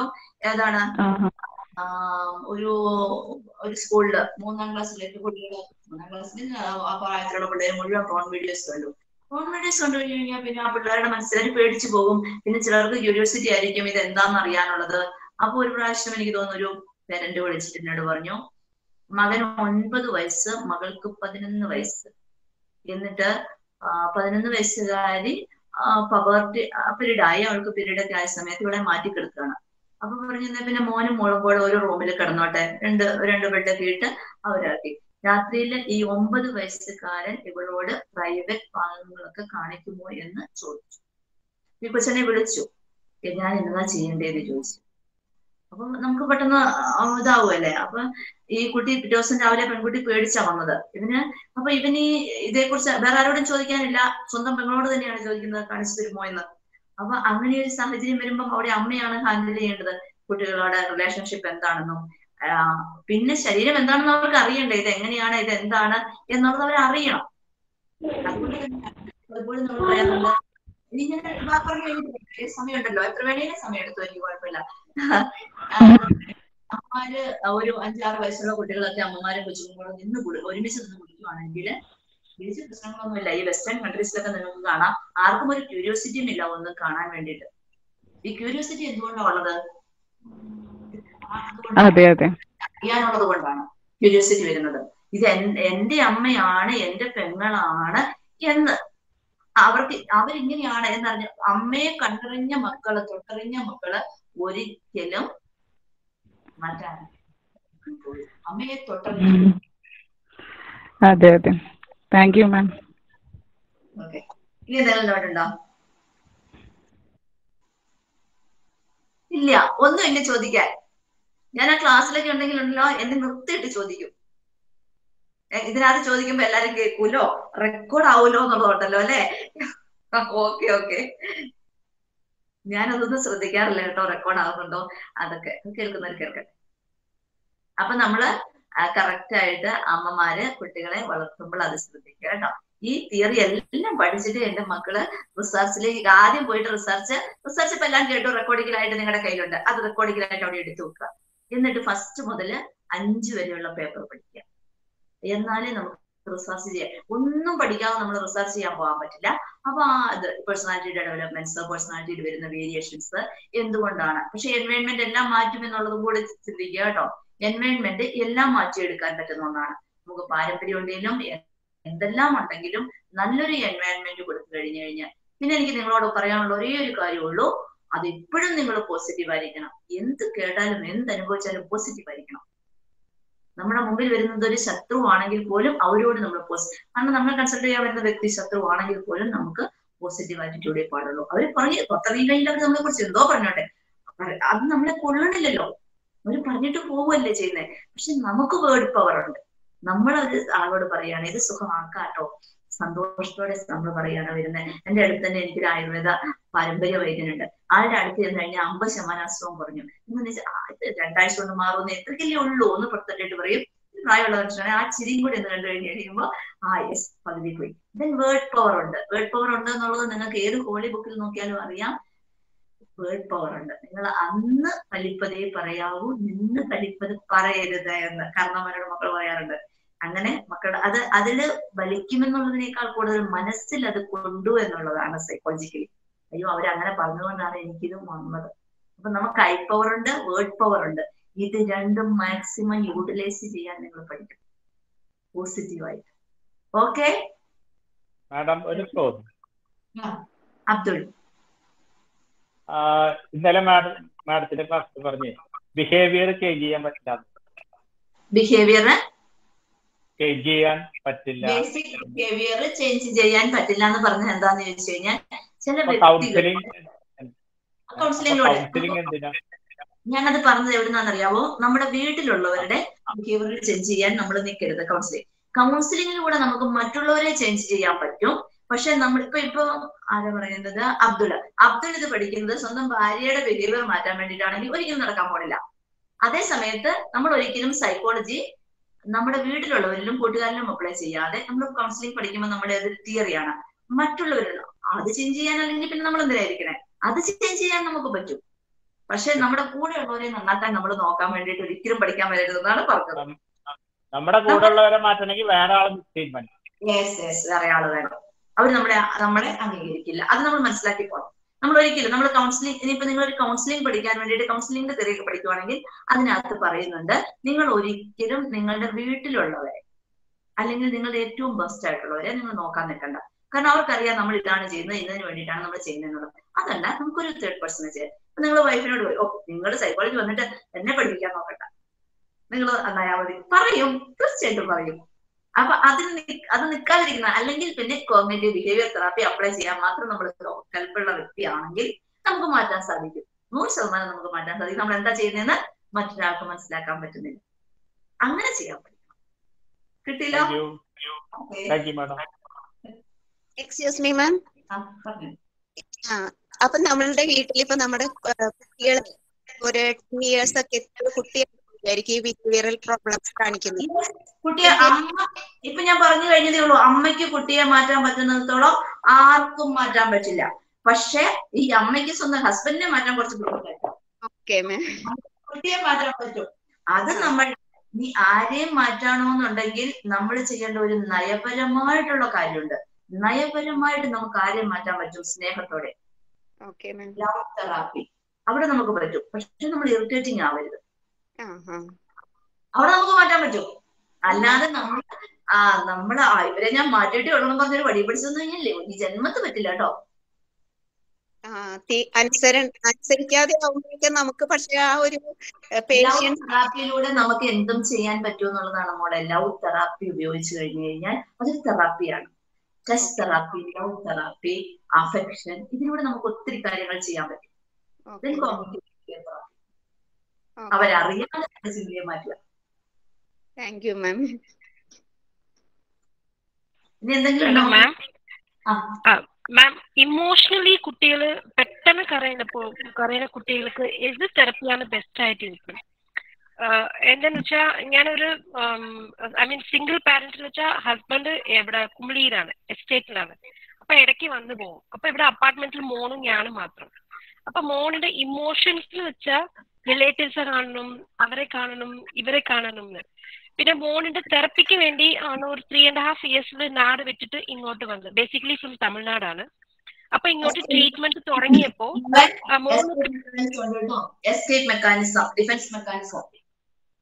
Defence mechanism. പിന്നെ ഇപ്പൊ കുട്ടി ഇപ്പോ പ്യൂബർട്ടി എത്താനായി. അപ്പൊ ഇടയ്ക്കിടയ്ക്ക് ഒരു ഫ്രസ്ട്രേഷൻ വന്ന് കരയുന്നുണ്ട്. എനിക്ക് വെറുതെ അവരെ കാണണം. പക്ഷെ റിപ്പീറ്റഡ് ആണ്. അപ്പൊ ഞാൻ പറഞ്ഞു കൊടുക്കുമ്പോ ഡിഫൻസ് മെക്കാനിസം ആണ്. കുട്ടിയെ കണ്ടാലേ മനസ്സിലാക്കാൻ പറ്റുള്ളൂ, അവളോട് സംസാരിച്ചാൽ മാത്രമേ മനസ്സിലാക്കാൻ പറ്റുള്ളൂ. ബട്ട് ഡിഫൻസ് മെക്കാനിസം ആണ്. ഓഹോ. അപ്പൊ നമ്മൾ എന്താണ് ആൻസർ കൊടുക്കേണ്ടത്? അത് സപ്രസ് ചെയ്യാനാ ഇല്ല അത് എൻകറേജ് ചെയ്യാനാ? അതൊരു എനിക്ക് മദറായിട്ട് ആൻസർ കൊടുക്കാൻ കുറച്ച് ബുദ്ധിമുട്ടുണ്ട്. ഇത് കുറച്ചൊക്കെ അവോയ്ഡ് ചെയ്യേണ്ടി വരും കേട്ടോ. ഈ കാണണമെന്ന് പറയുമ്പോഴേ നമ്മൾ കൊണ്ടുപോകേണ്ട ആവശ്യമൊന്നുമില്ല. വീഡിയോ കോൾ ചെയ്താലും കാണാലോ. അങ്ങനെ ഇവരുടെ എല്ലാ ഇമോഷൻസിനും നമ്മൾ റിപ്ലൈ ചെയ്യുവാണെങ്കിൽ ഇവരെന്നും ഇങ്ങനെയായിരിക്കും. ഡിഫൻസ് മെക്കാനിസം ഉണ്ടാവും ഒരുപാട്. അത് നമ്മൾ മനസ്സിലാക്കി കഴിഞ്ഞു കഴിഞ്ഞാൽ വളരെ നയപരമായിട്ട് അതിനെ അങ്ങ് മാറ്റാനുള്ള തെറാപ്പികൾ ചെയ്താൽ മതി. എന്താണെന്നുള്ളത് ആ സിറ്റുവേഷൻ അനുസരിച്ച്. എനിക്ക് മോളുടെ സിറ്റുവേഷൻ അറിയില്ല, ആ എൻവയോൺമെന്റ് അനുസരിച്ച്. ഇപ്പൊ ഒരാളെ കാണണമെന്ന് പറഞ്ഞു, മോള് വീഡിയോ കോൾ വിളിച്ചോ, നമുക്കിപ്പോ പോകാനുള്ള സൗകര്യമില്ല, അല്ലെങ്കിൽ ഇത്രയും ദൂരം പോകാൻ ഇത്രയും പണം ചിലവാകും, അതില്ല. അല്ലെങ്കിൽ ഇപ്പൊ കൊറോണയുടെ സമയമാണ്, ഇപ്പൊ പോകാൻ പറ്റില്ല മോളെ, അല്ലെങ്കിൽ അവർക്ക് വേറെ എന്തെങ്കിലും കുട്ടി അവരങ്ങോട്ട് ചെല്ലണ്ടെന്ന് പറഞ്ഞു. ഇപ്പൊ അങ്ങനെ നമ്മൾ അതിനായിട്ടുള്ളത് കറക്റ്റ് ആയിട്ട് ഇനി അവരോടും കൂടെ പറഞ്ഞിട്ടേ ചെയ്യാവുള്ളൂ. അവര് പറയുകയാണ് നിങ്ങൾ ഇപ്പൊ ഇങ്ങോട്ട് വരണ്ട എന്ന് അവര് പറഞ്ഞു. അപ്പൊ പിന്നെ വേറെ ഒന്നും ചെയ്യാൻ പറ്റില്ല. അപ്പൊ ഇവിടെ വിളിച്ച് നോക്കും അങ്ങോട്ട് വരണ്ടെന്ന് പറഞ്ഞു എന്ന്. അപ്പൊ അവരും കൂടി കോപ്പറേറ്റ് ചെയ്യണമെങ്കിൽ അങ്ങനെ ഇവളിലെ ഈ ബിഹേവിയർ നമുക്ക് മാറ്റി.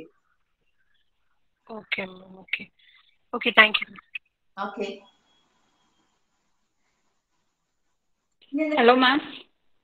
മാം ഒരു ഉണ്ട് മാം. മാം നമ്മുടെ എത്നോഗ്രഫിയിലെ ടാസിറ്റ് നോളജ് എന്നും പറഞ്ഞൊരു പോർഷൻ വരുന്നുണ്ടല്ലോ മാഡം. അത് നമ്മുടെ അസൈൻമെന്റ് ക്വസ്റ്റനായിട്ടും വരുന്നുണ്ട്. അപ്പൊ നമ്മള് എന്തൊക്കെ പോയിന്റ്സ് ആയിരിക്കും അത്? ജസ്റ്റ് അത് ചെറിയൊരു പോർഷൻ. എത്നോഗ്രഫിയില് ടാസിറ്റ് നോളജ് എന്നും പറഞ്ഞൊരു ഇത് വന്നില്ലേ മാഡം? ടാസിറ്റ് നോളജ് അത് നമ്മുടെ അസൈൻമെന്റ് ക്വസ്റ്റനും ഉണ്ട് ഒരെണ്ണം. എത്നോഗ്രാഫിയിലല്ലേ? മൂന്നാമത്തെ പേപ്പറിൽ എത്നോഗ്രാഫിയിൽ ആണോ? മൂന്നാമത്തെ അതെ, എത്നോഗ്രാഫിയില് ടാസിറ്റ് നോളജ്. ഒരു മിനിറ്റ് ഞാൻ നോക്കിയിട്ട് നീ പറയുന്നത് എന്താന്നേ. എത്നോഗ്രാഫി അതിനകത്ത് ഏത് പേജിലാണ് മോളെ ഉള്ളത്? മാഡം എനിക്ക് സ്റ്റഡി മെറ്റീരിയൽ കിട്ടിയിട്ടില്ല. ഞാനത് ഇതിനകത്ത് ഞാൻ കാണുന്നില്ലല്ലോ ഈ ബുക്കിനകത്തൊന്നും. നീ പറഞ്ഞ വേർഡ് ടാസിറ്റ് നോളജിന് ഒരു അസൈൻമെന്റ് ക്വസ്റ്റ്യൻ 5 മാർക്ക് ക്വസ്റ്റ്യനിലുണ്ട്, പക്ഷെ അത് ബുക്കിലില്ല. ടാസിറ്റ് നോളജ് ഉണ്ട്, ബുക്കിലുണ്ട്, പക്ഷെ ചെറിയൊരു 2-3 ലൈനായിട്ടേ ഉള്ളൂ. ഒരു ഡൗട്ട് ചോദിച്ചോട്ടെ. ഈ എക്സ്പെരിമെന്റൽ ഗ്രൂപ്പും അതുപോലെ കോറിലേഷണൽ ഇതും പറഞ്ഞില്ലേ, അതിൽ രണ്ടിലും നമുക്ക് കോഴ്സ് എഫക്ട് ഐഡന്റിഫൈ ചെയ്യാൻ പറ്റൂലേ? ഇപ്പൊ എക്സ്പെരിമെന്റൽ ഗ്രൂപ്പിലാണെങ്കിലും നമ്മൾ കൺട്രോൾ ഗ്രൂപ്പിനെ വെച്ചാലും ആ കോഴ്സും ഐഡന്റിഫൈ ചെയ്യുന്നില്ല അതില്? ഉണ്ട്. എക്സ്പെരിമെന്റൽ ഗ്രൂപ്പിൽ നമ്മൾ എല്ലാം അപ്ലൈ ചെയ്യുന്നുണ്ടെന്നുള്ളതാണ്. അത് നമ്മൾ അതിനകത്തെല്ലാം അപ്ലൈ ചെയ്യണം. എല്ലാ ട്രീറ്റ്മെന്റും, അതായത് എല്ലാ തെറാപ്പിയും അപ്ലൈ ചെയ്യണം. മറ്റത് നമ്മൾ പോയിട്ട് കമ്പാരിറ്റീവ് സ്റ്റഡി നടത്തുകയാണ്. കൺട്രോൾ ഗ്രൂപ്പും എക്സ്പെരിമെന്റ് ഗ്രൂപ്പും എടുത്തിട്ട് നമുക്ക് കമ്പാരിറ്റീവ് സ്റ്റഡി അതായത് കോറിലേഷൻ ഗ്രൂപ്പിൽ ജസ്റ്റ് ആ കോഴ്സും എഫക്റ്റും ഇന്ന കോഴ്സും കൊണ്ടാണ് എഫക്ട് ഉണ്ടായത് എന്നുള്ളൊരു ഹൈപ്പോത്തിസിസിൽ എത്തുന്നേ ഉള്ളൂ. അതപ്പം ട്രൂ ആവണമെന്നില്ലല്ലോ, ഹൈപ്പോത്തിസിസ്. നിങ്ങൾ ചെയ്യുമ്പോൾ നിങ്ങൾ പോയിട്ട് ട്രീറ്റ്മെന്റ് ഒന്നും ചെയ്യുന്നില്ല. എക്സ്പെരിമെന്റ് ഗ്രൂപ്പിൽ നമ്മൾ ട്രീറ്റ്മെന്റ് ചെയ്ത് അവരെ മാറ്റിയെടുക്കുന്നുണ്ട്. ഓക്കെ.